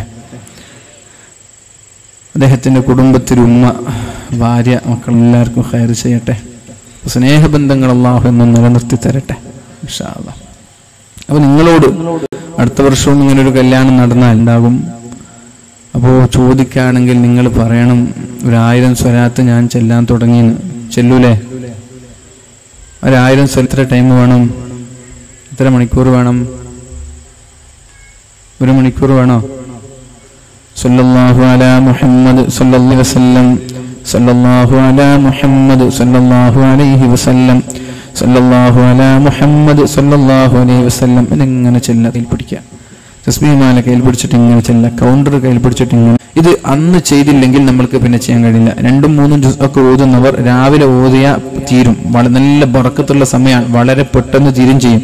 നേരെ മറിച്ച് രാവിലെ ഉറങ്ങിപ്പോ അന്ന് ആ 2-3 ജുസ് ഓതി തീർക്കാൻ വലിയ പ്രയാസമായിരിക്കും. സമയത്തിൽ ബറക്കത്തുണ്ടാവില്ല, വേഗം തീരൂല. അനുഭവമാണ്. അതുകൊണ്ടാണ് നിങ്ങളോട് പറയുന്നത്, രാവിലെ ഓതേണ്ടത് രാവിലെ അത് പെട്ടെന്ന് 3 ജുസ് ഒക്കെ ഓതി തീർക്കാൻ കഴിയും. അതുകൊണ്ട് സ്ഥിരമായി സുബഹിക്ക് ശേഷം ഉറങ്ങാൻ പാടില്ല. സുബഹിക്ക് ശേഷം ജോലിയുള്ള ആരും ഇവിടെ ഉണ്ടാകുന്നില്ല. അങ്ങനെ ഉണ്ടെങ്കിലും ഒന്ന് കൈപ്പൊക്കിയ. ഒരു 6:30 മണിക്ക് മുമ്പ് ജോലി തുടങ്ങുന്ന ഒരാളുണ്ട്, 2 ആള്, 3 ആള്. എന്ത് പണി നിങ്ങൾക്ക് ഇപ്പോൾ അത്ര രാവിലെ തുടങ്ങും? മീൻ പിടിക്കുന്ന ആളുകൾ, മത്സ്യത്തൊഴിലാളികൾക്കൊക്കെ ഒരു പക്ഷെ അങ്ങനെ ജോലി ഉണ്ടാവും. പിന്നെ പള്ളിയിലുള്ള ഉസ്താദ്മാർ, അവർക്ക് മദ്രസ 6 രാവിലെ തുടങ്ങുമ്പോൾ എന്താ രാവിലെ ബസ്സിൽ കണ്ടക്ടർമാർക്കൊക്കെ ചിലപ്പോൾ രാവിലെ ഉണ്ടാവും. വേറെ എന്താ തിരക്കുള്ളത്? ചുരുക്കി പറഞ്ഞ് 99% ആളുകളും ആ സമയത്ത് ഫ്രീ ആണ്. അപ്പൊ സമയം കിട്ടിയിട്ടില്ല, എക്സ്ക്യൂസ് പറയാനില്ല, ഇളവ് പറയാനില്ല, എനിക്ക് സമയം കിട്ടുന്നില്ല എന്ന്. എല്ലാവർക്കും സമയമുണ്ട്. എല്ലാവർക്കും, പെൺകുട്ടികൾക്കുണ്ട്, വീട്ടിലെ പെണ്ണുങ്ങളുണ്ട്, വീട്ടിലെ ഉമ്മമാർക്ക്, എല്ലാവർക്കും സമയമുണ്ട്. ആ സമയത്ത് ജോലിയില്ല. അടുക്കളയില്ലെങ്കിൽ രാവിലെ 7 മണിക്ക് തുടങ്ങിയാൽ വൈകുന്നേരം രാത്രി 9 മണി വരെ മെഷീൻ പോലെ ജോലി ചെയ്യുന്നവരാണ് നമ്മുടെ ഉമ്മമാർ. പക്ഷെ അടുക്കളയിൽ പോലും ആ സമയം. അപ്പൊ അതുകൊണ്ട് ഈ ഒരു സമയം വളരെ ബറക്കത്തുള്ള സമയമാണ്, വളരെ ബറക്കത്തുള്ള സമയമാണിത്. ഈ സമയം നിങ്ങൾ ഉപയോഗപ്പെടുത്തിയ നിങ്ങൾ ആഖിറത്തിൽ അവരും രക്ഷപ്പെടും. അതുകൊണ്ട് എൻ്റെ ശബ്ദം ശ്രവിക്കുന്ന മുഴുവൻ സഹോദരങ്ങളോട്, സഹോദരിമാരോട് എനിക്ക് പറയാനുള്ളത്, ആ സമയത്ത് കിടന്നുറങ്ങരുത്, ഒരു കാലം കിടന്നുറങ്ങരുത്. ഇതൊരു 21 ദിവസം തുടർച്ചയായി ഉറങ്ങാതെ ശീലിക്കണം. 21 ദിവസം ഇന്ന് മുതൽ തന്നെ ഇന്നു മുതൽ ഉമ്മയും ഉപ്പയും 10 വയസ്സിന് മുകളിലുള്ള ഒരാളെയും ഉറങ്ങാൻ അനുവദിക്കരുത്. 10 വയസ്സിന്റെ മുകളിലുള്ള ഒരു കുഞ്ഞിനെയും ഉറങ്ങാൻ അനുവദിക്കരുത് വരെ. ആ സമയത്ത് മക്കൾക്ക് ഖുർആൻ ഓതാൻ സമയം കിട്ടും, ദിക്ർ ചെല്ലാൻ സമയം കിട്ടും, ഇസ്തിഗ്ഫാർ ചെല്ലാൻ, സ്വലാത്ത് ചെല്ലാൻ, എല്ലാറ്റിനും സമയം നല്ല ബർക്കത്തുള്ള സമയമാണ്. ആ സമയത്ത് പഠിച്ചാൽ തലയിൽ പെട്ടെന്ന് കയറുകയും മനഃപ്പാഠമാക്കാൻ കഴിയുകയും ചെയ്യും. അതുകൊണ്ട് ഇൻഷാ അല്ലാഹ് ഇന്നും വേണ്ട ഒരു പ്രതിജ്ഞ, സുബ്ഹി നിസ്കാരത്തിന് ശേഷം സൂര്യൻ ഉദിക്കുന്നത് വരെ ഞാൻ കിടന്നുറങ്ങൂല എന്നുള്ളതാണ്. 1. 2, നബിത്തങ്ങളുടെ ജന്മദിനത്തിൽ നിങ്ങൾക്ക് ഈ വർഷം നൽകുന്ന സമ്മാനം 1000 സ്വലാത്ത് എല്ലാ ദിവസവും ഞാൻ ചൊല്ലും എന്നുള്ളതാണ്. അടുത്ത വർഷം നമ്മൾക്ക് വേറൊരു സമ്മാനം കൊടുക്കാം. വിശുദ്ധ സമ്മാനം 1000 സ്വലാത്ത് നബിത്തങ്ങൾക്ക് വേണ്ടി. നബിത്തങ്ങൾക്ക് ഞാൻ എപ്പോഴും രാത്രിയിലോ പകലിലോ ആയി ഒരു ദിവസം 1000 സ്വലാത്ത് ഞാൻ ചൊല്ലുമെന്നും അള്ളാഹു തൗഫീഖ് ചെയ്യട്ടെ. അള്ളാഹു തൗഫീഖ് ചെയ്യട്ടെ. ഞാൻ എന്റെ വിഷയത്തിലേക്ക് കടക്കുകയാണ്. 4 വിഭാഗം ആളുകൾ നാളെ സ്വർഗത്തിൽ കിടക്കൂല. عبد الله بن عمرو رضي الله عنه قال رسول الله صلى الله عليه وسلم لا يدخل الولد زنية ولا منان ولا عاق ولا مدمن خمر. ഒന്നാമത്തെ നമ്മൾ ചർച്ച ചെയ്തു വ്യഭിചാരം നാളെ സ്വർഗത്തിൽ കിടക്കൂല. രണ്ടാമത്തേത് വലാമന്നാനുൻ, ചെയ്ത ഗുണങ്ങൾ എടുത്തു പറയുന്നവരും നാളെ സ്വർഗത്തിൽ കിടക്കൂല. നിങ്ങൾ ഒരു കാരണവശാലും എടുത്തു പറയാൻ പാടില്ല. വളരെ ശ്രദ്ധയോടെ ശ്രദ്ധിക്കേണ്ട ഒരു വിഷയമാണ്. നിങ്ങൾ മറ്റൊരാളെ സഹായിച്ചാൽ അതുകൂടി മറന്നേക്കണം. നിങ്ങൾ വേറെ ഒരാളെ സഹായിച്ചാൽ അത് മറന്നേക്കണം, അത് പറയാൻ പാടില്ല.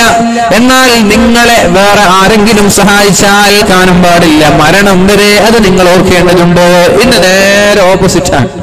നിങ്ങളെ സഹായിച്ചാൽ നിങ്ങളത് പൈസ കിട്ടി ഒരു ദിവസമാകുമ്പോൾ മറന്നു. മറ്റൊരാളെ സഹായിച്ച ഖിയാമത്ത് നാൾ വരെ മറക്കൂല. അതിങ്ങനെ പറഞ്ഞുകൊണ്ടാവും, ഞാനൊന്ന് സഹായിച്ചത് കൊണ്ടാണ് ഉഷാറായത്, ഞാൻ സഹായിച്ചത് കൊണ്ടാണ് അങ്ങനെ ഇങ്ങനെ പറയും.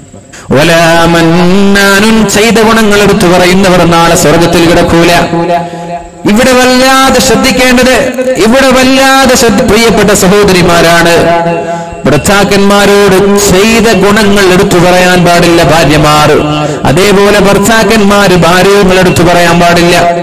പൊതുവെ സ്ത്രീകൾ നരകത്തിലകപ്പെടാനുള്ള കാരണം നന്ദികേടാണെന്ന് മുഹമ്മദ് റസൂലുള്ളാഹ് സല്ലല്ലാഹു അലൈഹി വസല്ലമ തങ്ങൾ പറയുന്നത്, സ്ത്രീകൾ നരകത്തിൽ കിടക്കാനുള്ള കാരണം നന്ദികേടാണ്, കുഫ്റാണ്. സ്വഹാബാക്കൾ ചോദിച്ചു, യക്ഫുർന ബില്ലാഹ്, അല്ലാഹുവിന്റെ ഹബീബേ, അല്ലാഹുവിനെ നിഷേധിച്ചതാണോ അവരെ നരകത്തിൽ കിടക്കാനുള്ള കാരണം? പറഞ്ഞു, അല്ല യക്ഫുർനൽ അശീർ, സ്വന്തം ഭർത്താക്കന്മാരെ തള്ളിപ്പറയുക, സ്വന്തം ഭർത്താക്കന്മാരോട് ചെയ്ത ഗുണങ്ങൾ, സ്വന്തം ഭർത്താക്കന്മാരെ നിഷേധിക്കുക. ഇതാണൊരു പെണ്ണ് നരകത്തിൽ പോകാനുള്ള വളരെ പ്രധാനപ്പെട്ട കാരണമെന്ന് മുഹമ്മദ് റസൂലുള്ളാഹ്. ഇതിപ്പോ സ്വലാത്ത് കുറക്കെ ചെല്ലേ. പെണ്ണുങ്ങളെ പറയുമ്പോ വിഷമുണ്ടോ? നമ്മളെ പെണ്ണുങ്ങളെ പറയുമ്പോ വിഷമുണ്ടോ? വിഷമുണ്ടോ? ചോനെ സ്വന്തം ഭാര്യമാരെ പറയുമ്പോ നമുക്കൊക്കെ വലിയ വിഷമാണ്. പരിശുദ്ധ റസൂലുള്ളാഹി സല്ലല്ലാഹു അലൈഹി വസല്ലമ തങ്ങൾ പറഞ്ഞു, ചെയ്ത ഗുണങ്ങളില്ല. ഭർത്താവിനോട് ഒരു ചൂരിദാർ വാങ്ങാൻ പറഞ്ഞു. ഭാര്യ പറഞ്ഞു, ഒരു ചൂരിദാർ വാങ്ങണേന്ന് പറഞ്ഞു. ഭർത്താവ് ചൂരിദാർ വാങ്ങാൻ മറന്നുപോയി. അന്ന് വീട്ടിലെത്തിയ കൈയൊക്കെ മടക്കിയിട്ട് പെണ്ണുങ്ങൾ കാത്തുന്നുണ്ടാവും. നിങ്ങളെ കൊണ്ടൊരു ഉപകാരം ഇന്നവരെ എനിക്ക് കിട്ടിയിട്ടുണ്ടോ? എന്നെങ്കിലും ഞാൻ പറഞ്ഞ നിങ്ങൾ കേട്ടിട്ടുണ്ടോ? കല്യാണം കഴിച്ചിട്ട് ഞാൻ പറയാതെ അല്ലെങ്കിൽ പറഞ്ഞ ഉടനെ നിങ്ങൾ കേട്ടിട്ടുണ്ടോ? എന്നിങ്ങനെ ജീവിതത്തിൽ ഒരു നന്മ പോലും ചെയ്യാത്തതുപോലെ സ്ത്രീകൾ സംസാരിക്കുമെന്ന് മുഹമ്മദ് റസൂലുള്ളാഹ്. ഇതിവിടെ ഇരിക്കുന്ന എല്ലാവരും അനുഭവിച്ചിട്ടുണ്ടാകും. അതുകൊണ്ടാണ് നിങ്ങളുടെ മുഖത്ത് ചെറിയൊരു പുഞ്ചിരി ഇങ്ങനെ പടർന്നത്. അല്ലേ? പറയാറില്ലേ, നിങ്ങളെ കൊണ്ടൊരു ഉപകാരം കിട്ടിയിട്ടില്ല അല്ലേ? ഉണ്ട്, അത് നബി തങ്ങൾ പറഞ്ഞതാണ്. അതുകൊണ്ട് ഉണ്ടാവും ഉറപ്പ്. പരിശുദ്ധ റസൂലുള്ളാഹി സ്വല്ലല്ലാഹു അലൈഹി വസല്ലമ തങ്ങൾ പറഞ്ഞു, ഭർത്താവിനെ നിഷേധിക്കുന്നുണ്ട് നമ്മുടെ ഭാര്യമാർ, അതുകൊണ്ട് മുഴുവൻ സ്ത്രീകളും നാളെ നരകത്തിലുമെന്ന് അല്ലാഹു കാക്കുമാറാവട്ടെ. ഞാൻ പറയുന്നത് എന്റെ പ്രിയപ്പെട്ട സഹോദരിമാരോട്, നിങ്ങളുടെ അടുക്കളയുടെ ജോലി അല്ലാഹു ഇബാദത്തിന്റെ പ്രതിഫലം തരും. ഉണ്ടാക്കിയതും മയൻ ചെയ്തതും മക്കളെ വളർത്തിയതും വീടടിച്ചു വാരിയതും എല്ലാം ഇബാദത്താണ്. നേരെ മറിച്ച് നിങ്ങൾക്ക് എന്തെങ്കിലും ഒരു സഹായം ചെയ്യാൻ കഴിയാത്ത സമയങ്ങളാവിനോട് നിങ്ങൾ പറയാൻ പാടില്ല, ചെയ്ത ഗുണങ്ങൾ എടുത്ത് പറയാൻ പാടില്ല. ഞാനല്ലേ നിങ്ങൾക്ക് ഭക്ഷണം ഉണ്ടാക്കി തന്നത്? നിങ്ങൾ എന്നെ തിരിഞ്ഞു നോക്കിയോ? ഞാനല്ലേ നിങ്ങൾക്ക് തരുന്നത്? നിങ്ങൾ എനിക്ക് വേണ്ടി എന്ത് ചെയ്തു? ഞാനല്ലേ അയാൻ ചെയ്തു തരുന്നത്? നിങ്ങളുടെ ഏത് വിഷയം വരുമ്പോഴും ഞാനല്ലയോ നിങ്ങളെ സഹായിക്കുന്നത്? നിങ്ങൾ എനിക്ക് വേണ്ടി എന്ന് ചോദിക്കുന്ന ഭാര്യമാരുണ്ട്. അപകടമാണത്. ഇബാദത്തിന്റെ പ്രതിഫലം ലഭിക്കുന്നതിന് പകരം നിങ്ങളുടെ പ്രവർത്തനങ്ങൾക്ക്, നിങ്ങളുടെ ഖിദ്മത്തുകൾക്ക്, സേവനങ്ങൾക്ക് അല്ലാഹു തആല സ്വർഗ്ഗം നൽകുന്നതിന് പകരം ഇങ്ങനെ ചെയ്ത ഏതെങ്കിലും ഉപകാരങ്ങൾ എടുത്തു പറഞ്ഞാൽ അല്ലാഹു നാളെ നരകം നൽകുമെന്ന് റസൂലുള്ളാഹ്. അതേപോലെയാണ് ഭർത്താക്കന്മാർ. ഭർത്താവ് ഭാര്യയ്ക്കൊരു നന്മ ചെയ്തു കൊടുത്താൽ അത് എടുത്തു പറയാൻ പാടില്ല. നിങ്ങൾ ഒരു ദാറിന്റെ എണ്ണം പറയാൻ പാടില്ല. നിങ്ങൾ വാങ്ങിച്ചു കൊടുത്ത ആഭരണങ്ങളുടെ കണക്കുകൾ പറയാൻ പാടില്ല. നിങ്ങൾ എപ്പോഴെങ്കിലും സാമ്പത്തികമായി സഹായിച്ചിട്ടുണ്ടെങ്കിൽ അത് എടുക്കില്ല. ചെയ്ത ഗുണങ്ങൾ എടുത്തു പറയുന്നവർ നാളെ സ്വർഗ്ഗത്തിൽ കിടക്കൂല എന്ന് മുഹമ്മദ് റസൂലുള്ളാഹ്. അതുകൊണ്ട് രണ്ടുപേരും അല്ലാഹുവിന് വേണ്ടി സ്നേഹിക്കുക. ദുനിയാവിന്റെ സ്നേഹമല്ല, അല്ലാഹുവിന് വേണ്ടി രണ്ടുപേരും സ്നേഹിക്കുക. ഭാര്യ ഭർത്താവിനെ, ഭർത്താവ് ഭാര്യയെ. നമ്മൾ ഇഷ്ടപ്പെടാത്തത് കണ്ടുപോയാൽ, അഥവാ ഭൗതികമായ വിഷയങ്ങളെ നമ്മൾ ആഗ്രഹിക്കാത്തത് നമ്മുടെ ഭാര്യമാരിലോ ഭർത്താക്കന്മാരിലോ നമ്മളെങ്കിൽ അതിന്റെ പേരിൽ പ്രശ്നമുണ്ടാക്കാതെ, അതിന്റെ പേരിൽ നമ്മൾ ചെയ്ത സഹായങ്ങൾ എടുത്തു പറയാതെ ക്ഷമിക്കുകയും ദീനിയായ വിഷയങ്ങളാണെങ്കിൽ അതിന്റെ പേരിൽ അല്ലാഹു നമ്മുടെ ദാമ്പത്യ ജീവിതം സന്തോഷത്തിലാകട്ടെ. ചെയ്ത ഗുണങ്ങൾ എടുത്തു പറയുന്നവർ ഒരു കാരണവശാലും നാളെ നരകത്തിൽ സ്വർഗ്ഗത്തിൽ കിടക്കൂല എന്ന് മുഹമ്മദുർ റസൂലുള്ളാഹ്. സ്വലാത്തിന്റെ സ്ട്രോങ് പോരാ. മൂന്നാമത്തേത് മാതാപിതാക്കളോട് മോശമായി പെരുമാറുന്നവർ. മാതാപിതാക്കളോട് മോശമായി പെരുമാറുന്നവർ നാളെ സ്വർഗ്ഗത്തിൽ കിടക്കൂല. മാതാവെന്ന് പിതാവെന്ന് പറഞ്ഞാൽ ആരാണ്? നമ്മൾ എത്ര വലിയ സ്ഥാനമാനങ്ങളിൽ എത്തിയാലും, എത്ര വലിയ ഉന്നതമായ തസ്തികയിലെത്തിയാലും, ബിരുദാനന്തര ബിരുദങ്ങളുടെ സർട്ടിഫിക്കറ്റുകൾ നമ്മുടെ വീട്ടിൽ കുന്നുകൂടിയാലും, ഏറ്റവുമായ ഉദ്യോഗങ്ങളിൽ ജോലിക്ക് നിയോഗിക്കപ്പെട്ടാലും, സാമ്പത്തികമായി ഏറ്റവും ഉന്നതമായ അഭിവൃദ്ധി ഉണ്ടായാലും, ഉപ്പയാണ്. ഉപ്പയെ തിരിയാത്ത ഒരു പഠനവും പൂർണ്ണമല്ല, ഒരു ബിരുദവും പൂർണ്ണമല്ല, ഒരു അധികാരവും പൂർണ്ണമല്ല. ഉപ്പയെ തിരിയാത്തവർ ലോകത്തിന്റെ അപകടമാണ്. ഇന്ന് നമ്മൾ നേരിട്ടുകൊണ്ടിരിക്കുന്ന മറ്റൊരു വെല്ലുവിളി മാതാപിതാക്കളെ തിരിച്ചറിയാത്ത മക്കളാണ്. പിതാക്കളെ തിരിച്ചറിയാത്ത മക്കൾ. അല്ലാഹുവിന്റെ ഹബീബായ മുഹമ്മദുർ റസൂലുള്ളാഹ് സല്ലല്ലാഹു തങ്ങൾ പറഞ്ഞു, ഇദാ അതാ അർറജുലു ഇംറഅതഹു വഅഖ ഉമ്മഹു, ഇദാ അതാ അർറജുലു ഇംറഅതഹു വഅഖ ഉമ്മഹു. ഒന്നും ഭാര്യയെ അനുസരിക്കുകയും ഉമ്മയോട് മോശമായി പെരുമാറുകയും ചെയ്യുന്ന ഒരു കാലം കടന്നു വന്നാൽ, ഭാര്യയുടെ കൂടെ കൂടി ഉമ്മമാരെ ഉപ്പമാരെ വൃദ്ധസദനങ്ങളിലേക്ക് പറഞ്ഞേക്കുന്ന എത്രയോ ആൺമക്കളുണ്ട്. മുസ്ലിം സമുദായത്തിൽ അത് ഇല്ലാതെ പോയത്, മുസ്ലിം ഇത് കുറഞ്ഞു വന്നത് അല്ലാഹു നാളെ മാതാപിതാക്കളെ ബഹുമാനിക്കുന്നവർക്ക് സ്വർഗമുണ്ട് എന്ന് പറഞ്ഞതുകൊണ്ടാണ്. ഈ ദീനീ ബോധമില്ലാത്തവർ അല്ലാഹുവിനെ പോലെ ഭാര്യയുടെ തലയണ മന്ത്രം കേട്ടുകൊണ്ട് സ്വന്തം ജനിപ്പിച്ച ജനികയായ സ്വന്തം ഉമ്മയെ 9 മാസക്കാലം ഗർഭം ചുമന്ന് ഉമ്മയ്ക്ക് ഭക്ഷണം കഴിക്കാൻ അനുവദിക്കാതെ, ഉമ്മയ്ക്ക് വെള്ളം കുടിക്കാൻ അനുവദിക്കാതെ, ചെരിഞ്ഞു കിടക്കുമ്പോഴും ഉമ്മ പേടിക്കുകയാണ്, ഒന്ന് മലർന്ന് കിടക്കുമ്പോഴും ഉമ്മ കമിഴ്ന്ന് കിടക്കുമ്പോഴും ഉമ്മ പേടിക്കുകയാണ്. എന്റെ കുഞ്ഞിന് വല്ലതും പറ്റുമോ എന്ന് ഭക്ഷണം കഴിക്കുമ്പോൾ വരെ ഉമ്മ പേടിക്കുകയാണ്. ഈ ഭക്ഷണം കഴിച്ചാൽ എന്റെ കുഞ്ഞിനെ, ഈത്തപ്പഴം കഴിച്ചാൽ കുഞ്ഞിനെ ബാധിക്കുമോ, പൈനാപ്പിൾ കഴിച്ചാൽ കുഞ്ഞിനെ ബാധിക്കുമോ, ഏതൊക്കെ ഭക്ഷണമാണ് ഞാൻ കഴിക്കേണ്ടത് എന്റെ കുഞ്ഞിനെ ബാധിക്കാതിരിക്കാൻ? ഗർഭം ചുമന്ന് ചെറുതിച്ച് ഒരു സുഗന്ധം പോലും മൂക്കിലേക്ക് അനുവദിക്കാതെ, ഒരു ഭക്ഷണത്തിന് പോലും സ്വാദില്ലാതെ, കിടന്നുറങ്ങാതെ, ഓതാക്കാൻ കഴിയാതെ 9 മാസക്കാലം ഈ ഉമ്മയുടെ ഗർഭപാത്രത്തിൽ ചുരുണ്ട് കിടന്നിട്ട് ഉമ്മയുടെ വാക്കുകൾക്ക് കാതോർക്കാതെ ഏതെങ്കിലും ഭാര്യമാരുടെ തലയെ വൃദ്ധസദനങ്ങളിലേക്ക് മാതാപിതാക്കളെ പറഞ്ഞയക്കുന്ന വിദ്യാഭ്യാസമുള്ള ആയിരക്കണക്കിന് ആളുകളുള്ള നാടാണ് നമ്മുടെ നാട്. ശാപമാണ്. ഇത്തരം ആളുകൾ നമ്മുടെ നാട്ടിലുണ്ടായാൽ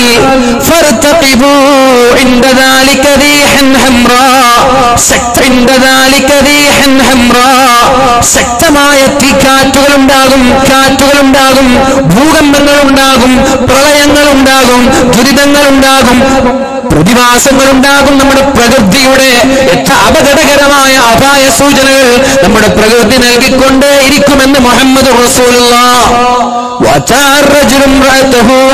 ഉമ്മയോട് മോശമായി പെരുമാറി ഭാര്യമാർക്ക് സ്ഥാനം നൽകുന്ന കാലം വന്നാൽ, അതേപോലെ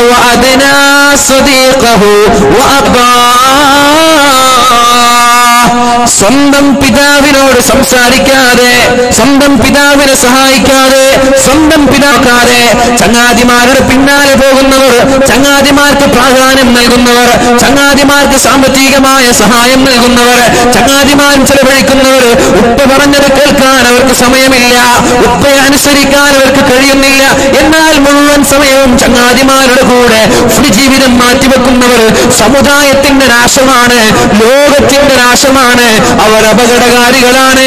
അത്തരം ആളുകളെ സൂക്ഷിക്കണമില്ലെങ്കിൽ ഭൂകമ്പങ്ങളും ശക്തമായ തീക്കാറ്റുകളും ഭൂമി കുലുക്കങ്ങളും പ്രളയങ്ങളും ഉരുൾപൊട്ടലുകൾ വരെ നമ്മുടെ നാട്ടിലുണ്ടാകുമെന്ന് മുഹമ്മദ് റസൂലുള്ളാഹി സ്വല്ലല്ലാഹു അലൈഹി വസല്ലം.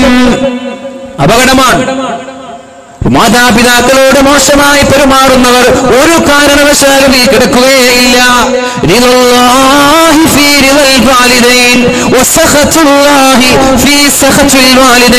അല്ലാഹുവിന്റെ മാതാപിതാക്കളുടെ തൃപ്തിയിലാണ്, അല്ലാഹുവിന്റെ കോപം മാതാപിതാക്കളുടെ കോപത്തിലാണ്.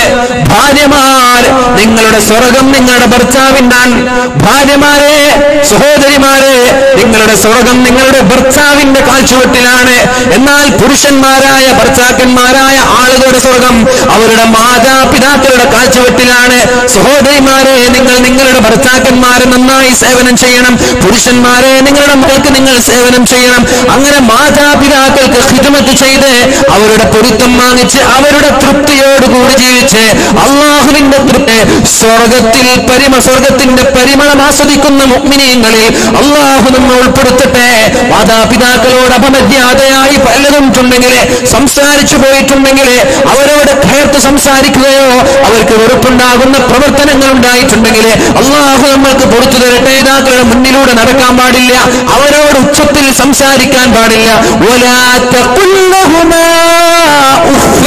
അവരോട് ചെറുസമാനം പോലും പറയരുത്, അവരോട് ഛേ എന്ന വർത്തമാനം പോലും പറയരുത്. എന്തായി ഛേ എന്ന് പറഞ്ഞാൽ അവരെ ഒന്ന് ഒരു നോക്കുക പോലും ചെയ്യരുത്. അവരെ പറഞ്ഞത് ഇഷ്ടപ്പെട്ടില്ലെങ്കിൽ നിങ്ങൾ ആ ഒരു വൈമനസ്യം, വിമുഖത അവരോട് പ്രകടിപ്പിക്കാൻ പാടില്ല. ഇങ്ങനെ നോക്കിയാൽ നമ്മൾ ആറുമോ മുഅ്മിനീങ്ങളെ. അതുകൊണ്ട് കഴിഞ്ഞതെല്ലാം കഴിയട്ടെ.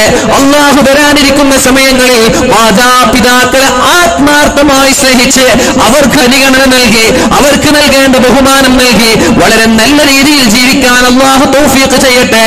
എന്റെ പ്രിയപ്പെട്ട മാതാപിതാക്കളോട് എനിക്ക് പറയാനുള്ളത്, നിങ്ങൾ നിങ്ങളുടെ മക്കൾക്കെതിരെ ദുആ ചെയ്യാൻ പാടില്ല. ഒരുപക്ഷെ പ്രായത്തിന്റെ പ്രശ്നം കൊണ്ട് പക്വതയെത്താത്ത സമയമായ വൈകാരികമായി നിങ്ങളോട് മോശമായി പെരുമാറുന്ന മക്കളുണ്ടാവാ, നിങ്ങളെ ചീത്ത പറയുന്ന മക്കളുണ്ടാവാ, നിങ്ങളെ അടിക്കുകയോ കുറ്റപ്പെടുത്തുകയോ ചെയ്യുന്ന മക്കളുണ്ടാവാ. അങ്ങനെ ഓർത്തുകൊണ്ട് ആ മക്കൾക്കെതിരെ നിങ്ങൾ ദുആ ചെയ്യരുത്. നിങ്ങളുടെ ദുആവും അല്ലാഹു ഉത്തരം നൽകുന്ന സമയവും യോജിച്ചു വന്നാൽ നിങ്ങളുടെ മക്കൾ നശിച്ചു പോകും ഉമ്മമാരെ. അതുകൊണ്ട് അവരുടെ പ്രായത്തിന്റെ പ്രശ്നമാണെന്ന് മനസ്സിലാക്കി ഉമ്മമാരോട് വളരെ നല്ല രീതിയിൽ പെരുമാറണം. അല്ലാഹു തൗഫീഖ് നൽകട്ടെ. ഭാര്യമാർ, വീട്ടിലുള്ള മരുമക്കൾ ഭർത്താവിന്റെ ഉമ്മയെയും ഉപ്പയെയും സ്വന്തം ഉമ്മയെപ്പോലെ കാണേണ്ടതുണ്ട്. അതേപോലെ ഭർത്താവിന്റെ ഉമ്മയും ഉപ്പയും വീട്ടിലേക്ക് കടന്നു വന്ന മരുമക്കളെ, ഭർത്താവിന്റെ ഭാര്യമാരെ, മക്കളുടെ ഭാര്യമാരെ സ്വന്തം മക്കളെ പോലെ ശ്രദ്ധിക്കേണ്ടതുണ്ട്. വീട്ടിലെ അമ്മായിയമ്മയ്ക്ക് അവിടുത്തെ മരുമക്കൾ സ്വന്തം മക്കളാണ്. മരുമക്കൾക്ക് വീട്ടിലുള്ള അമ്മായിയമ്മയും അതുപോലെ ഭർത്താവിന്റെ പിതാവും സ്വന്തം ഉമ്മയും ഉപ്പയുമാണ്. എങ്ങനെയാണോ മക്കളെ നോക്കുന്നത് അതുപോലെ മരുമക്കൾ നോക്കണേ. എങ്ങനെയാണോ മാതാപിതാക്കളെ നോക്കുന്നത് അതേപോലെ ഭർത്താവിന്റെ മാതാപിതാക്കളെ നോക്കണേ. ഭാര്യ ഭർത്താവിന് ഖിദ്മത്ത് ചെയ്യണം, ഭർത്താവ് മാതാപിതാക്കൾക്ക് ഖിദ്മത്ത് ചെയ്യണം. എന്നാൽ അല്ലാഹുവിന്റെ സ്വർഗം സമ്പാദിക്കാൻ കഴിയും. അല്ലാഹു തൗഫീഖ് നൽകട്ടെ. നാലാമത്തെ വിഭാഗം, കള്ള് കുടിക്കാൻ പാടില്ല, കഞ്ചാവ് ഉപയോഗിക്കാൻ പാടില്ല, മയക്കുമരുന്ന് ഉപയോഗിക്കാൻ പാടില്ല. കഞ്ചാവിന്റെ അടിമകൾ, മയക്കുമരുന്നിന്റെ അടിമകൾ പെണ്ണുങ്ങൾ, നമ്മുടെ സ്ത്രീകൾ പോലും ഇന്ന് മയക്കുമരുന്നിന്റെ അടിമകളാണ്, അല്ലേ? പെൺകുട്ടികളെ, വിദ്യാർത്ഥിനികൾ, സ്കൂളിൽ പഠിക്കുന്ന 18കാരിക്കും കഞ്ചാവിന്റെ അഡിക്റ്റ് ആണ് അത്രേ. സുബ്ഹാനല്ലാഹ്. അടുത്ത പത്രങ്ങളിൽ ഒരു കോളം ഉണ്ടായിരുന്നു, തുടർച്ചയായ കോളം, കൗമാരത്തെ കുറിച്ച് തുടർച്ചയായ ഒരു കോളം സുപ്രഭാതത്തിലൊക്കെ ഉണ്ടായിരുന്നു. നമ്മുടെ പെൺമക്കൾ, തട്ടമിടുന്ന ഹിജാബിടുന്ന പെൺമക്കൾ, നമ്മുടെ വീട്ടിൽ നിന്ന് അച്ചടക്കത്തോടെ ഇറങ്ങിപ്പോകുന്ന പെൺമക്കളൊക്കെ കഞ്ചാവിന്റെ മയക്കുമരുന്നിന്റെ ലഹരിയുടെ അടിമകളാണ്. വലാ മുദ്മിനു ഖംറിൻ, കഞ്ചാവ് പോലെയുള്ള മയക്കുമരുന്ന് ഉപയോഗിക്കുന്ന ആളുകൾ നാളെ സ്വർഗത്തിൽ കിടക്കൂല എന്ന് മുഹമ്മദ് റസൂലുള്ളാഹ്. തൗബ ചെയ്യാതെ മരണപ്പെടേണ്ടി വന്നാൽ, തൗബ ചെയ്താൽ അല്ലാഹു മാപ്പ് നൽകും, പിന്നെ ആവർത്തിക്കാൻ പാടില്ല. കഞ്ചാവിന്റെ ഡീലർമാരൊക്കെ നൽകുന്ന ഫത്വ എന്തെന്നറിയോ?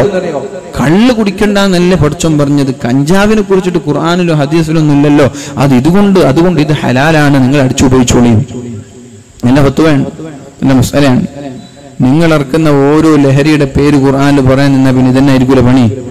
ഓരോ മാസവും ഓരോ പുതിയ ലഹരി ഇറങ്ങാൻ, അതൊക്കെ ഖുർആനിൽ പറയാൻ നിന്നാ പിന്നെ ഖുർആൻ ഇതന്നെ ആയിരിക്കൂല പണി. ഖുർആനിലെ 30 ജുസും ഇതിനു വേണ്ടി ഉപയോഗിക്കേണ്ടി വരൂലേ?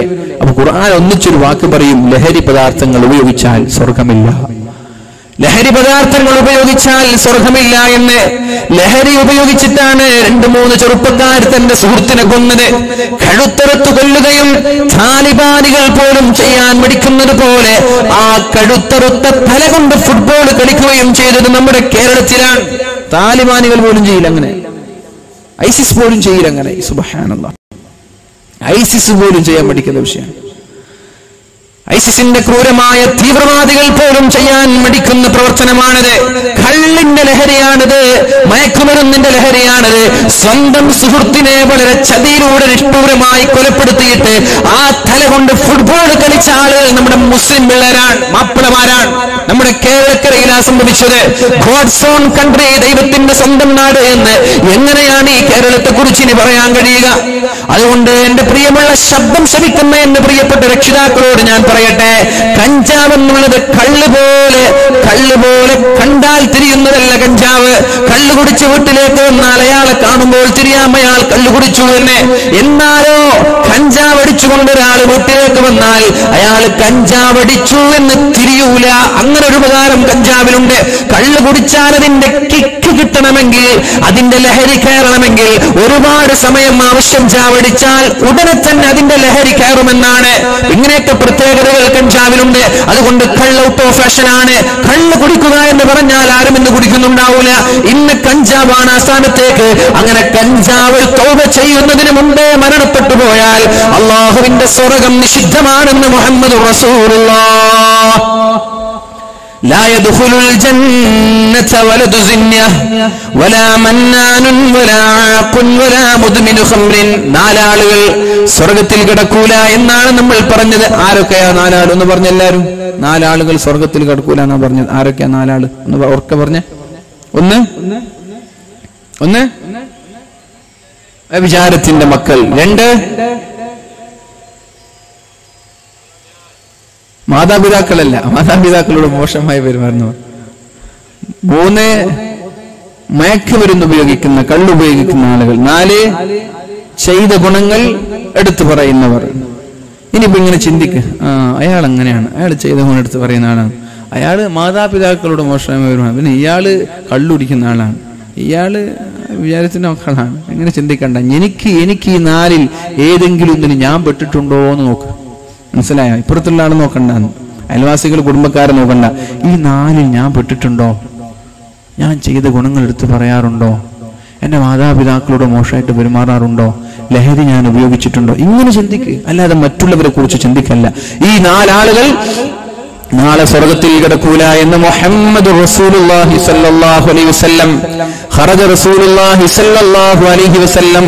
ഒരിക്കൽ അല്ലാഹുവിന്റെ ഹബീബ് മഹാനായ മഹദിയായ സൈനബ ബീവി റളിയല്ലാഹു അൻഹയാണ്. സൈനബ ബീവി റളിയല്ലാഹു അൻഹയുടെ സമീപത്ത് നിന്ന് അല്ലാഹുവിന്റെ ഹബീബായ മുഹമ്മദ് റസൂലുള്ളാഹി സ്വല്ലല്ലാഹു അലൈഹി വസല്ലമാണ് ലാ ഇലാഹ ഇല്ലല്ലാഹ് വൈലുൽ ലിൽ അറബ് മിൻ ശർരിൻ ഖദ് ഇഖ്തറബ ഫുതിഹൽ യൗമ മിൻ ബദ്മി യഅജൂജ വമഅജൂജ മിസ്ലു ഹാദിഹി അല്ലാഹുവിന്റെ ഹബീബ് മഹദിയായ സൈനബ് ബീവി റളിയല്ലാഹു അൻഹയുടെ സമീപത്തിന് സൈനബ് ബീവി റളിയല്ലാഹു അൻഹയുടെ വിഷയത്തിൽ അല്ലാഹുവിന്റെ ഹബീബ് സല്ലല്ലാഹു അലൈഹി വസല്ലം ഒരു കാര്യം പറഞ്ഞിട്ടാണ് വിട പറഞ്ഞു പോയത്. അസ്റഉകുന്ന ലഹൂഖൻ ബി അത്വലുകുന്ന യദാ, അസ്റഉകുന്ന ലഹൂഖൻ ബി അത്വലുകുന്ന യദാ. നിങ്ങളിൽ നിന്ന് ആദ്യമായി എന്നെ സമീപിക്കുന്നത് നിങ്ങളിൽ ഏറ്റവും കൂടുതൽ ദാനധർമ്മം ചെയ്തവരായിരിക്കുമെന്ന് മുഹമ്മദ് റസൂലുള്ളാഹ്. പായസം കൊടുക്കുമ്പോ സലാത്ത് പറഞ്ഞോ? നബിസംഗത്തിന്റെ സമയത്ത് നബിത്തങ്ങൾ പറഞ്ഞു, എന്റെ ഭാര്യമാരിൽ ആദ്യമായി മരണപ്പെടുന്നത് ദാനധർമ്മം ചെയ്യുന്ന ഭാര്യയായിരിക്കും, നന്നായി ഭാര്യയായിരിക്കും. ആരാ നന്നായി ദാനധർമ്മം ചെയ്യുന്ന ഭാര്യ? ആരാ? സൈനബ് ബീവി റളിയല്ലാഹു അൻഹയാണ്. നബിതങ്ങളുടെ ജീവിതത്തിൽ നബിതങ്ങൾ ജീവിച്ചിരിക്കെ ഏറ്റവും കൂടുതൽ ഭാര്യമാരിൽ ദാനധർമ്മം ചെയ്തിരുന്നത് സൈനബ് ബീവി റളിയല്ലാഹു അൻഹയാണ്. സൈനബ് ബീവി എപ്പോഴും നല്ല മനോഹരമായ ഭക്ഷണങ്ങൾ പാചകം ചെയ്യുമായിരുന്നു. നബിതങ്ങൾക്കിടയ്ക്കിടെ ഭക്ഷണങ്ങൾ കൊടുത്തേക്കാറുണ്ടായിരുന്നു. ഓരോ ഭാര്യമാർ മറ്റുള്ള ഭാര്യമാരുടെ വീട്ടിലാകുമ്പോ നല്ല ഭക്ഷണം, പായസം, ഫുഡൊക്കെ ഉണ്ടാക്കിയിട്ട് നബിതങ്ങൾക്ക് കൊടുത്തേക്കും. അങ്ങനെയാണ് ചില സമയത്ത് ആയിഷാ ബീവി ആ പാത്രമൊക്കെ അടിച്ചു പൊട്ടിച്ചില്ലേ? ആയിഷാ ബീവി നബിതങ്ങൾക്ക് ഭക്ഷണം കൊണ്ടുവന്നപ്പോ പാത്രം അടിച്ചു പൊട്ടിച്ചില്ലേ? കേട്ടിട്ടില്ലേ? ആയിഷാ ബീവി പൊട്ടിച്ചിട്ടുണ്ട്. സൈനബ് ബീവി നല്ല ഭക്ഷണം ഉണ്ടാക്കും. അപ്പൊ നല്ല ഭക്ഷണം ഉണ്ടാക്കുമ്പോ ഭർത്താവിന് ഭാര്യയോട് നല്ല സ്നേഹം തോന്നും. നല്ല ഭക്ഷണം ഉണ്ടാക്കുന്ന ഭാര്യയോട് ഭർത്താവിന് നല്ല സ്നേഹം തോന്നും. ഇതാകെ ചുരിദാറും സ്വർണവും പൊന്നും മാത്രമല്ല പെണ്ണ് പറയേണ്ടത്, പെണ്ണ് ഏറ്റവും നല്ല ഭക്ഷണം ഉണ്ടാക്കി കൊടുക്കേണ്ടവരാണ്. ഭർത്താവ് ഹോട്ടലിൽ പോയി ഭക്ഷണം കഴിക്കുന്നത് ഭാര്യയുടെ ഭക്ഷണത്തിന് സ്വാദ്, ടേസ്റ്റ് പോരാഞ്ഞിട്ടാണ്. അപ്പൊ ഒരു ഭർത്താവിന് നല്ല ഭക്ഷണം ഉണ്ടാക്കി കൊടുത്താൽ ആ ഭർത്താവ് ഭാര്യയോട് എപ്പോഴും കടപ്പെട്ടിരിക്കും. ആ ഒരു സ്നേഹം എന്നുണ്ടാവും. അതുകൊണ്ട് യൂട്യൂബിൽ പോയിട്ട് നിങ്ങൾ പഠിക്കേണ്ടത് എങ്ങനെ മേക്കപ്പ് ചെയ്യാമെന്നല്ല, എങ്ങനെ കുപ്പായം ഉണ്ടാക്കാമെന്നല്ല, എങ്ങനെ സ്കാർഫ് ഇടാം, എങ്ങനെ തട്ടിടാം, എങ്ങനെ ലിപ്സ്റ്റിക് ഇടാം, എങ്ങനെ പിരികം കൺമഷി ഇടാമെന്നല്ല. നിങ്ങൾ യൂട്യൂബിലൊക്കെ പോയാൽ പഠിക്കേണ്ടത് എങ്ങനെ നല്ല ഭക്ഷണം ഉണ്ടാക്കാം, എങ്ങനെ നല്ല ബിരിയാണി ഉണ്ടാക്കാം, എങ്ങനെ നല്ല പായസം ഉണ്ടാക്കാം, നല്ല ജ്യൂസ് ഉണ്ടാക്കാം, വ്യത്യസ്തമായ വിഭവങ്ങൾ എങ്ങനെ ഉണ്ടാക്കാം. അങ്ങനെ അത് യൂട്യൂബിൽ പോയി നിങ്ങൾ പഠിച്ചിട്ട് അതേപോലെ നിങ്ങളെ ഭർത്താവിനും മക്കൾക്കും ഉണ്ടാക്കി കൊടുക്കുക. അതൊരു പെണ്ണിന്റെ പ്രത്യേകതയാണ്, ഒരു പെണ്ണിന്റെ നല്ല ലക്ഷണമാണത്. അപ്പൊ നബി സല്ലല്ലാഹു അലൈഹി വസല്ലമ തങ്ങൾക്ക് മഹദിയായ സൈനബ് ബീവി റളിയല്ലാഹു അൻഹ ഇടയ്ക്കിടെ നല്ല ഭക്ഷണങ്ങൾ കൊടുക്കാറുണ്ടായിരുന്നു. ഒരു ദിവസം ആയിഷാ ബീവി തട്ടിയിട്ടത് എന്തിനാണ്? ഇങ്ങനെ എപ്പോഴും ഭക്ഷണം കൊടുത്താൽ നബി തങ്ങൾക്ക് എന്നെക്കാളും സ്നേഹം സൈനബ് ബീവിയോട് ഉണ്ടാകുമോ? ആ ഒരു ഭാര്യ, രണ്ട് പെണ്ണ് കിട്ടിയാൽ ഉണ്ടാകുന്ന ആ ഒരു അസുഖമുണ്ടല്ലോ, അതിന്റെ ഭാഗമായിട്ടാണ്. അതേപോലെയാണ് നബിത്തങ്ങൾ തേൻ കുടിക്കാറുണ്ടായിരുന്നു. എല്ലാ ദിവസവും സൈനബ് ബീവിയുടെ വീട്ടിൽ പോയിട്ട് തേൻ കുടിക്കും. അപ്പൊ 9 ഭാര്യമാരാകുമ്പോ ഇന്നൊരാളുടെ അടുത്ത്, നാളെ ഒരാളുടെ അടുത്ത്, മറ്റന്നാൾ ഒരാളുടെ അടുത്ത്, മറ്റന്നാൾ, അങ്ങനെ 9 ദിവസം 9 ഭാര്യമാരുടെ അടുത്താണ്. അപ്പൊ എന്തായാലും 9 ദിവസം കഴിയണം. ഒരു ഭാര്യയെ കണ്ടാൽ രാവിലെകളിൽ കാണും, രാത്രി സമയങ്ങളിൽ. അടുത്ത ഭാര്യയുടെ കൂടെ സമയം ചെലവഴിക്കണമെങ്കിൽ 9 ദിവസം കഴിയണം. അപ്പൊ എന്ത് ചെയ്യും? ഇന്ന് സൈനബ് ബീവി റളിയല്ലാഹു അൻഹയുടെ വീട്ടിലാണെങ്കിൽ നാളെ ആയിഷാ ബീവിയുടെ വീട്ടിലാണ്, പിറ്റേ ദിവസം ഉമ്മു സലമ ബീവിയുടെ, പിറ്റേ ദിവസം ഹഫ്സ ബീവിയുടെ. അപ്പൊ സൈനബ് ബീവി എന്ത് ചെയ്യും? നല്ല മനോഹരമായ തേൻ കൊണ്ടുവന്ന് വീട്ടിൽ വെക്കുകയും അള്ളാഹുവിന്റെ ഹബീബ് സല്ലല്ലാഹു അലൈഹി വസല്ലം എല്ലാ ദിവസവും പോയി രാവിലെ പോയിട്ട് അവിടുന്ന് തേൻ കുടിക്കും. ഇത് ആയിഷാ ബീവിക്ക് ഇഷ്ടപ്പെട്ടില്ല. ആയിഷാ ബീവി വിചാരിക്കുന്നത് എന്നെക്കാളും സ്നേഹം സൈനബ് ബീവിയോട് ഉണ്ടാകുമോ എന്ന പേടിയാണ്. ഒരിക്കൽ ആയിഷാ ബീവിയും ഹഫ്സ ബീവിയും ഒരു തീരുമാനമെടുത്തു, നബിത്തങ്ങൾ വരുമ്പോ നമ്മൾക്ക് മൂക്കുപൊത്തി ഒന്ന് മാറി നിൽക്കാം. തേനും കുടിച്ച് വരുമ്പോ നമ്മൾക്ക് എന്ത് ചെയ്യാം? രണ്ടാൾക്കും മൂക്ക് പൊത്തിയിട്ട് എന്തോ ഒരു സ്മെല്ലുള്ളത് പോലെ മാറി നിൽക്കാം. അങ്ങനെ രണ്ടുപേരും കാത്തിരിക്കുകയാണ് നബിത്തങ്ങൾ തേനും കുടിച്ച് വന്നപ്പോ രണ്ടുപേരും എന്തോ ഒരു മൂക്കും പൊത്തി മാറി, എന്തോ ഒരു സ്മെല്ലുള്ള പോലെ. നബിത്തങ്ങൾ ചോദിച്ചു, എന്ത് പറ്റി ആയിഷ? എന്തൊരു സ്മെല്ലുണ്ട് നബിയെ, നിങ്ങൾ എവിടുന്നാ വന്നത്? ഞാൻ സൈനബിന്റെ വീട്ടിൽ നിന്നാണ്. എന്തെങ്കിലും കഴിച്ചോ? ഞാനൊരു തേൻ കഴിച്ചിരുന്നു. അതന്നെ പ്രശ്നം, നിങ്ങൾ ആ കഴിച്ച തേന് അതില്ല അല്ലഹാമിനൽ ഇദ്ഖർ, ഒരു പഴച്ചെടിയുണ്ട്, അതിന്റെ തേനാണെന്ന് തോന്നുന്നു, ഒരു സ്മെല്ലുണ്ട് എന്ന് നബി തങ്ങൾ പറഞ്ഞു. നബി തങ്ങൾ ഇത് കേൾക്കേണ്ട താമസം പറഞ്ഞു, വല്ലാഹി അല്ലാഹുവാണേ സത്യം, ഇനി ഞാൻ സൈനബിന്റെ വീട്ടിൽ നിന്ന് തേൻ കുടിക്കൂല എന്ന് മുഹമ്മദ് റസൂലുള്ളാഹ്. ഇവർ രണ്ടുപേർക്കും വേണ്ടത് കിട്ടി, ഇനി ഞാൻ തേൻ കുടിക്കൂല എന്ന് പറഞ്ഞു. അപ്പോഴാണ് അല്ലാഹു ആയത്തിറക്കിയത്, യാ അയ്യുഹൻ നബിയ്യു ലിമ തുഹല്ലിമു മാ അഹല്ലല്ലാഹു ലക്. എന്തിനാണ് നബിയെ അല്ലാഹു അനുവദിച്ചു തന്ന കാര്യങ്ങളെ നിങ്ങൾ നിങ്ങളുടെ ഭാര്യമാരുടെ തൃപ്തിക്ക് വേണ്ടി ഹറാമാക്കുന്നത്? അള്ളാഹു അനുവദിച്ചു തന്ന ഹലാലായ വിഭവങ്ങളെ നിങ്ങളെ ഭാര്യമാരെ തൃപ്തിപ്പെടുത്താൻ വേണ്ടി എന്തിനാണ് നിങ്ങൾ ഹറാമാക്കുന്നത്? ഇനി കുടിക്കൂല എന്ന് പറയുന്നത് നബി തങ്ങളെ സംബന്ധിച്ച് ഒരിക്കലും ദുർഗന്ധമുണ്ടാവാൻ പാടില്ല. അള്ളാഹുവിന്റെ ഹബീബായ റസൂലുള്ളാഹി സ്വല്ലല്ലാഹു അലൈഹി വസല്ലമ തങ്ങളെ സംബന്ധിച്ചിടത്തോളം ആദരണീയരായ സയ്യിദ് മാനൂ തങ്ങൾ കടന്നു വരികയാണ്. നമ്മുടെ ബഷീർക്ക് ഉണ്ട്, വട്ടാർ അഷ്റഫ് ഉണ്ട്. മാഷാ അല്ലാഹ്. ബഷീർക്ക് ചങ്കിലെ ചോരയായിട്ടാണ് നമ്മൾ മുസ്തഫാനെ കാണുന്നത്. ഖത്തറിൽ നിന്ന് വന്നതാണ്. അഷ്റഫ് ഖാ അതുപോലെ മുസ്തഫ ഉസ്താദ് എന്ന് പറഞ്ഞാൽ മക്കളെക്കാളും ഭാര്യയെക്കാളും സ്നേഹമാണ് അഷ്റഫ് ഖാക്ക്. വീട്ടിലൊന്നും പോവാറില്ല. ബഷീർക്ക് അതുപോലെയാണ്. അള്ളാഹു അവർക്ക് തിരക്കിനിടയിലാണ് നമ്മുടെ സ്ഥാപനത്തെ സ്നേഹിക്കുന്നത്. അള്ളാഹു റബ്ബ് സുബ്ഹാനഹു വ തആല അവരുടെ ബിസിനസ്സിലും കച്ചവടങ്ങളിലും അള്ളാഹു ബർക്കത്ത് ചെയ്യട്ടെ. ഇതിനുവേണ്ടി മാത്രം ബഷീർക്ക് ഖത്തറിൽ വന്നാണ്. 2 ദിവസത്തേക്കാണെന്ന് തോന്നുന്നുണ്ട്. അൽഹംദുലില്ലാ, അള്ളാഹു കച്ചവടങ്ങളിൽ അള്ളാഹു ബർക്കത്ത് ചെയ്യട്ടെ. ആഫിയത്തും ആരോഗ്യവും അള്ളാഹു നിലനിർത്തി കൊടുക്കട്ടെ. അപ്പൊ ഞാൻ ഇനി ഒരുപാട് സമയമൊന്നും നീട്ടിക്കൊണ്ട് പോകുന്നില്ല. സമയം 9:30 മണിയായി. ഇൻഷാ അല്ലാഹ് ഞാൻ നിർത്താൻ. لا إله إلا الله ويل للعرب. മഹദിയായ സൈനബ് ബീവി റളിയല്ലാഹു അൻഹയാണ് ഈ ഹദീസ് റിപ്പോർട്ട് ചെയ്യുന്നത്. സൈനബ് ബീവിയുടെ അടുത്ത് നിന്നാണ് നബി തങ്ങൾ പുറപ്പെടുന്നത്. നിങ്ങളിൽ നിന്ന് ആദ്യമായി മരണപ്പെടുന്നത് നന്നായി ദാനധർമ്മം ചെയ്യുന്നവരായിരിക്കുമെന്ന് പരിശുദ്ധ റസൂലുള്ളാഹി സ്വല്ലല്ലാഹു അലൈഹി വസല്ലമ തങ്ങൾ പറഞ്ഞു. അല്ലാഹുവിന്റെ ഹബീബിന്റെ വഫാത്തിന്റെ ശേഷം ആദ്യമായി മരണപ്പെട്ടത് സൈനബ് ബീവി റളിയല്ലാഹു അൻഹയാണ്. ആയിഷ ബീവി സൈനബ് ബീവി പറഞ്ഞു, ലാ ഇലാഹ ഇല്ലല്ലാഹ്, അല്ലാഹു അല്ലാതെ മറ്റൊരു ഇലാഹില്ല. ഈ അറബികളുടെ നാശം അടുത്തിരിക്കുകയാണ്. അറബികളുടെ നാശം അടുത്തിരിക്കുകയാണ്. മിൻ ശദ്ദിൻ അറബികൾ വലിയൊരു അപകടത്തെയാണ്, വലിയൊരു നാശത്തിലേക്ക് പോവുകയാണ്.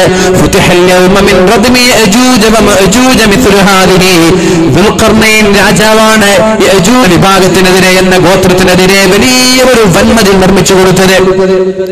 ലോകങ്ങളുടെ പ്രഗത്ഭനായ സൂഫിവര്യനായ ഒരു രാജാവാണ് ദുൽഖർനൈൻ എന്ന് പറയുന്ന രാജാവ്.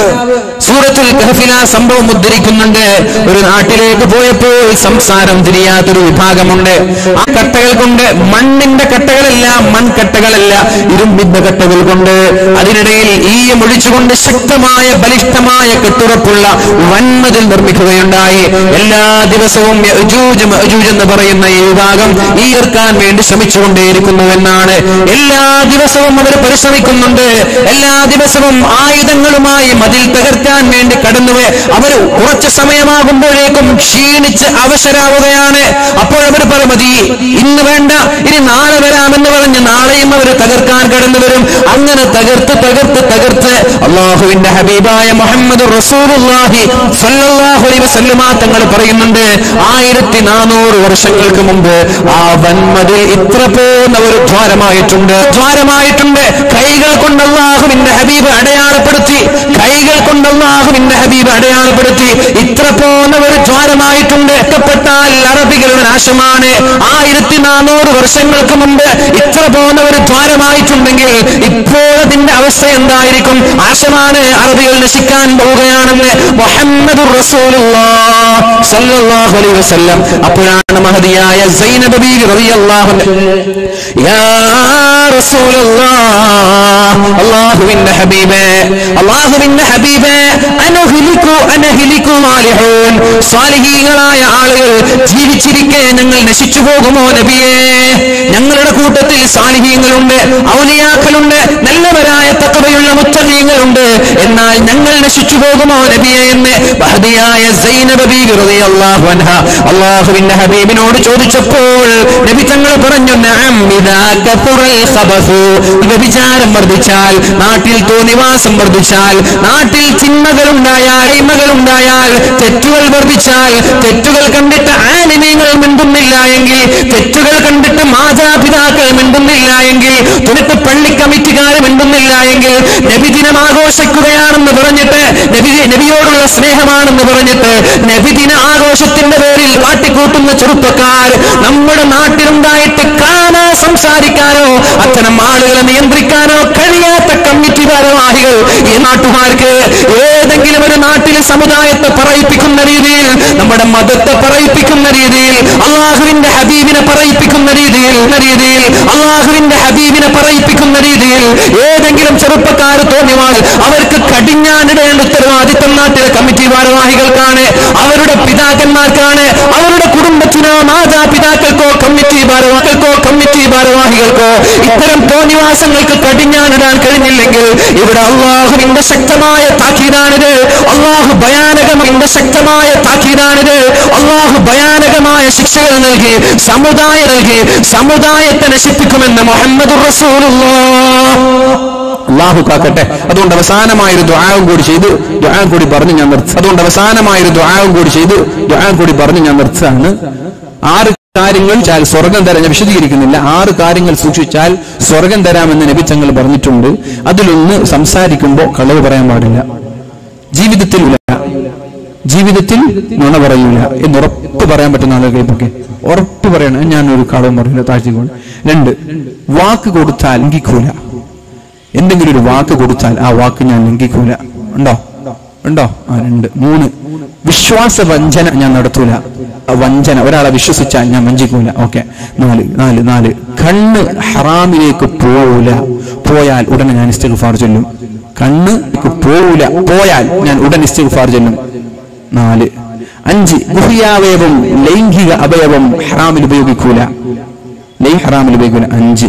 6, കഫു ഐദീക്കും, എന്റെ കൈകൾ കൊണ്ട് ഞാൻ ഒരാളെ ദ്രോഹിക്കുകയോ ഹറാം മോഷ്ടിക്കുകയോ തെറ്റ് ചെയ്യുകയോ വ്യഭിചാരത്തിന്റെയോ സംസാരിക്കുകയോ ഒന്നും ഞാൻ ചെയ്യില്ല.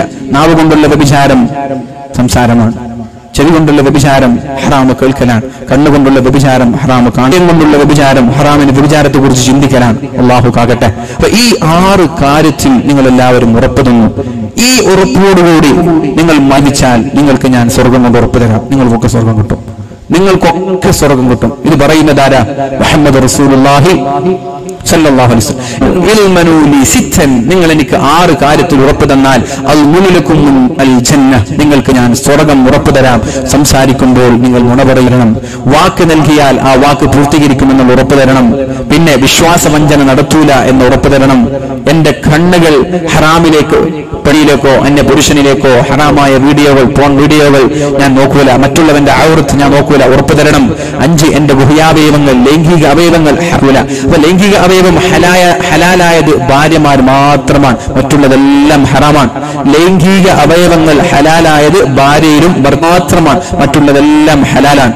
6ാമത്തേത്, എന്റെ കൈകൾ കൊണ്ട് ഞാൻ ഹറാമ് ചെയ്യൂല. ഈ 6 കാര്യം ഉറപ്പ് തന്നാൽ ഞാൻ നിങ്ങൾക്ക് സ്വർഗം തരാമെന്ന് മുഹമ്മദ് റസൂലുള്ളാഹി. അതുപോലെ ജീവിക്കാൻ വേണ്ടി ഒരു ദുആവും കൂടി നബി തങ്ങൾ പറഞ്ഞു. അൻശക്കിൽ ഇബ്നു ഹുമൈദ് തങ്ങൾ അല്ലാഹുവിന്റെ ഹബീബിനോട് ചോദിച്ചു, നബിയെ അല്ലിന്നി തഅവ്വുദൻ തഅവ്വദു ബിഹി, നബിയെ അല്ലാഹുവിനോട് കാവൽ ചോദിക്കേണ്ട പ്രാർത്ഥന, അല്ലാഹുവിനോട് അഭയം തേടേണ്ട പ്രാർത്ഥന ഒന്ന് എനിക്ക് പറഞ്ഞു തരുമോ എന്ന് ചോദിച്ചു. നബി തങ്ങൾ പറഞ്ഞു, അല്ലാഹുമ്മ ഇന്നി അഊദു ബിക മിൻ ശദ്ദി സംഈ വമിൻ ശദ്ദി ബസരി വമിൻ ശദ്ദി ലിസാനി വമിൻ ശദ്ദി ഖൽബി വമിൻ ശദ്ദി മനി. 5 കാര്യം ഈ ദുആ കാണാതെ പഠിക്കണം. ഉമ്മമാര് ഉപ്പമാര് പഠിക്കണം, മക്കൾക്ക് ഇത് പഠിപ്പിക്കണം. ഓരോ നിസ്കാര ശേഷം ദുആ ചെയ്യണം.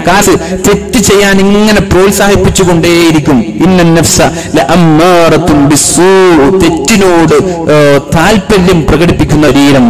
അതുകൊണ്ട് പ്രലോഭനങ്ങളിൽ വഴങ്ങാനുള്ള സാധ്യതയുള്ളതുകൊണ്ട്, തെറ്റുകളിൽ അകപ്പെടാനുള്ള സാധ്യതയുള്ളതുകൊണ്ട് ഈ ദുആ എല്ലാവരും കാണാൻ എളുപ്പമാണ്. എല്ലാവരും ഉറക്കെ ദുആ ചെയ്യേ.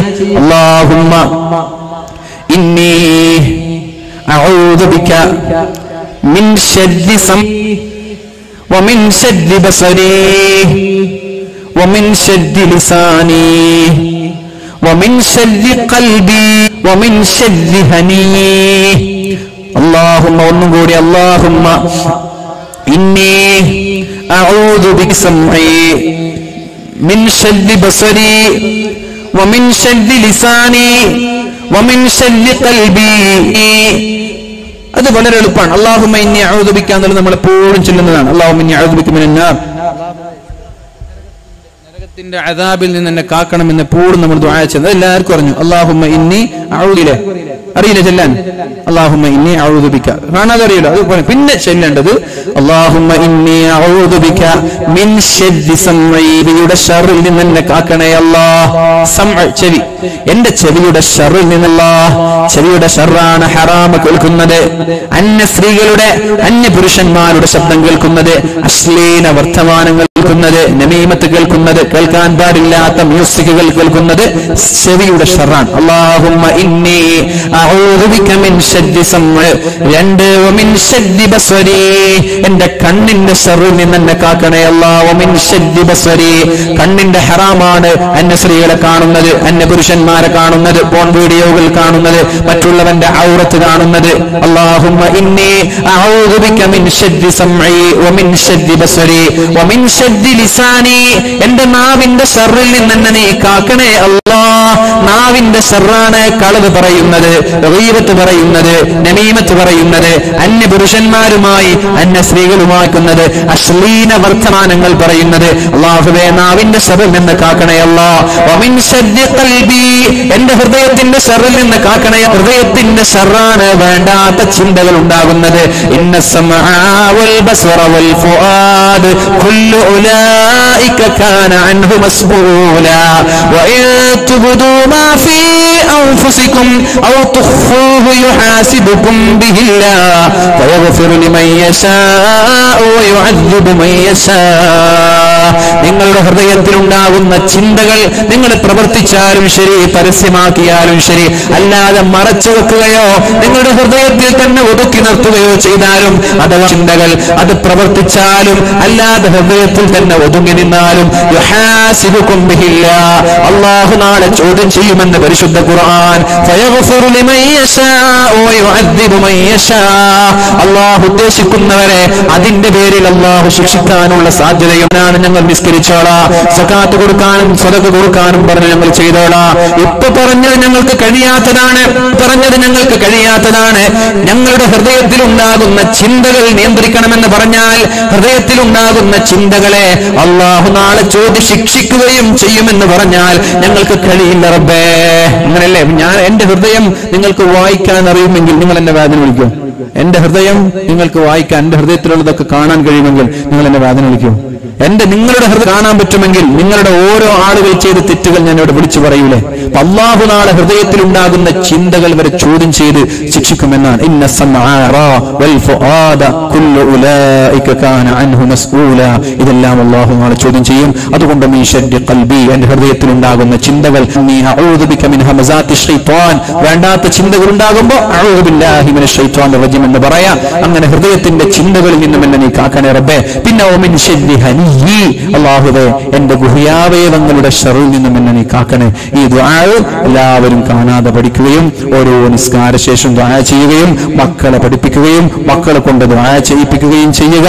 അല്ലാഹു റബ്ബ് സുബ്ഹാനഹു വ തആല വളരെ നല്ല രീതിയിൽ തഖ്വയോടെ ഇഖ്ലാസിൽ ചെയ്യട്ടെ എന്ന് മാത്രം ദുആ ചെയ്ത് നിങ്ങളുടെ ഈ വിവാഹ സന്തോഷത്തിൽ ഞാനും കൂടി പങ്കാളികളാവുന്നു.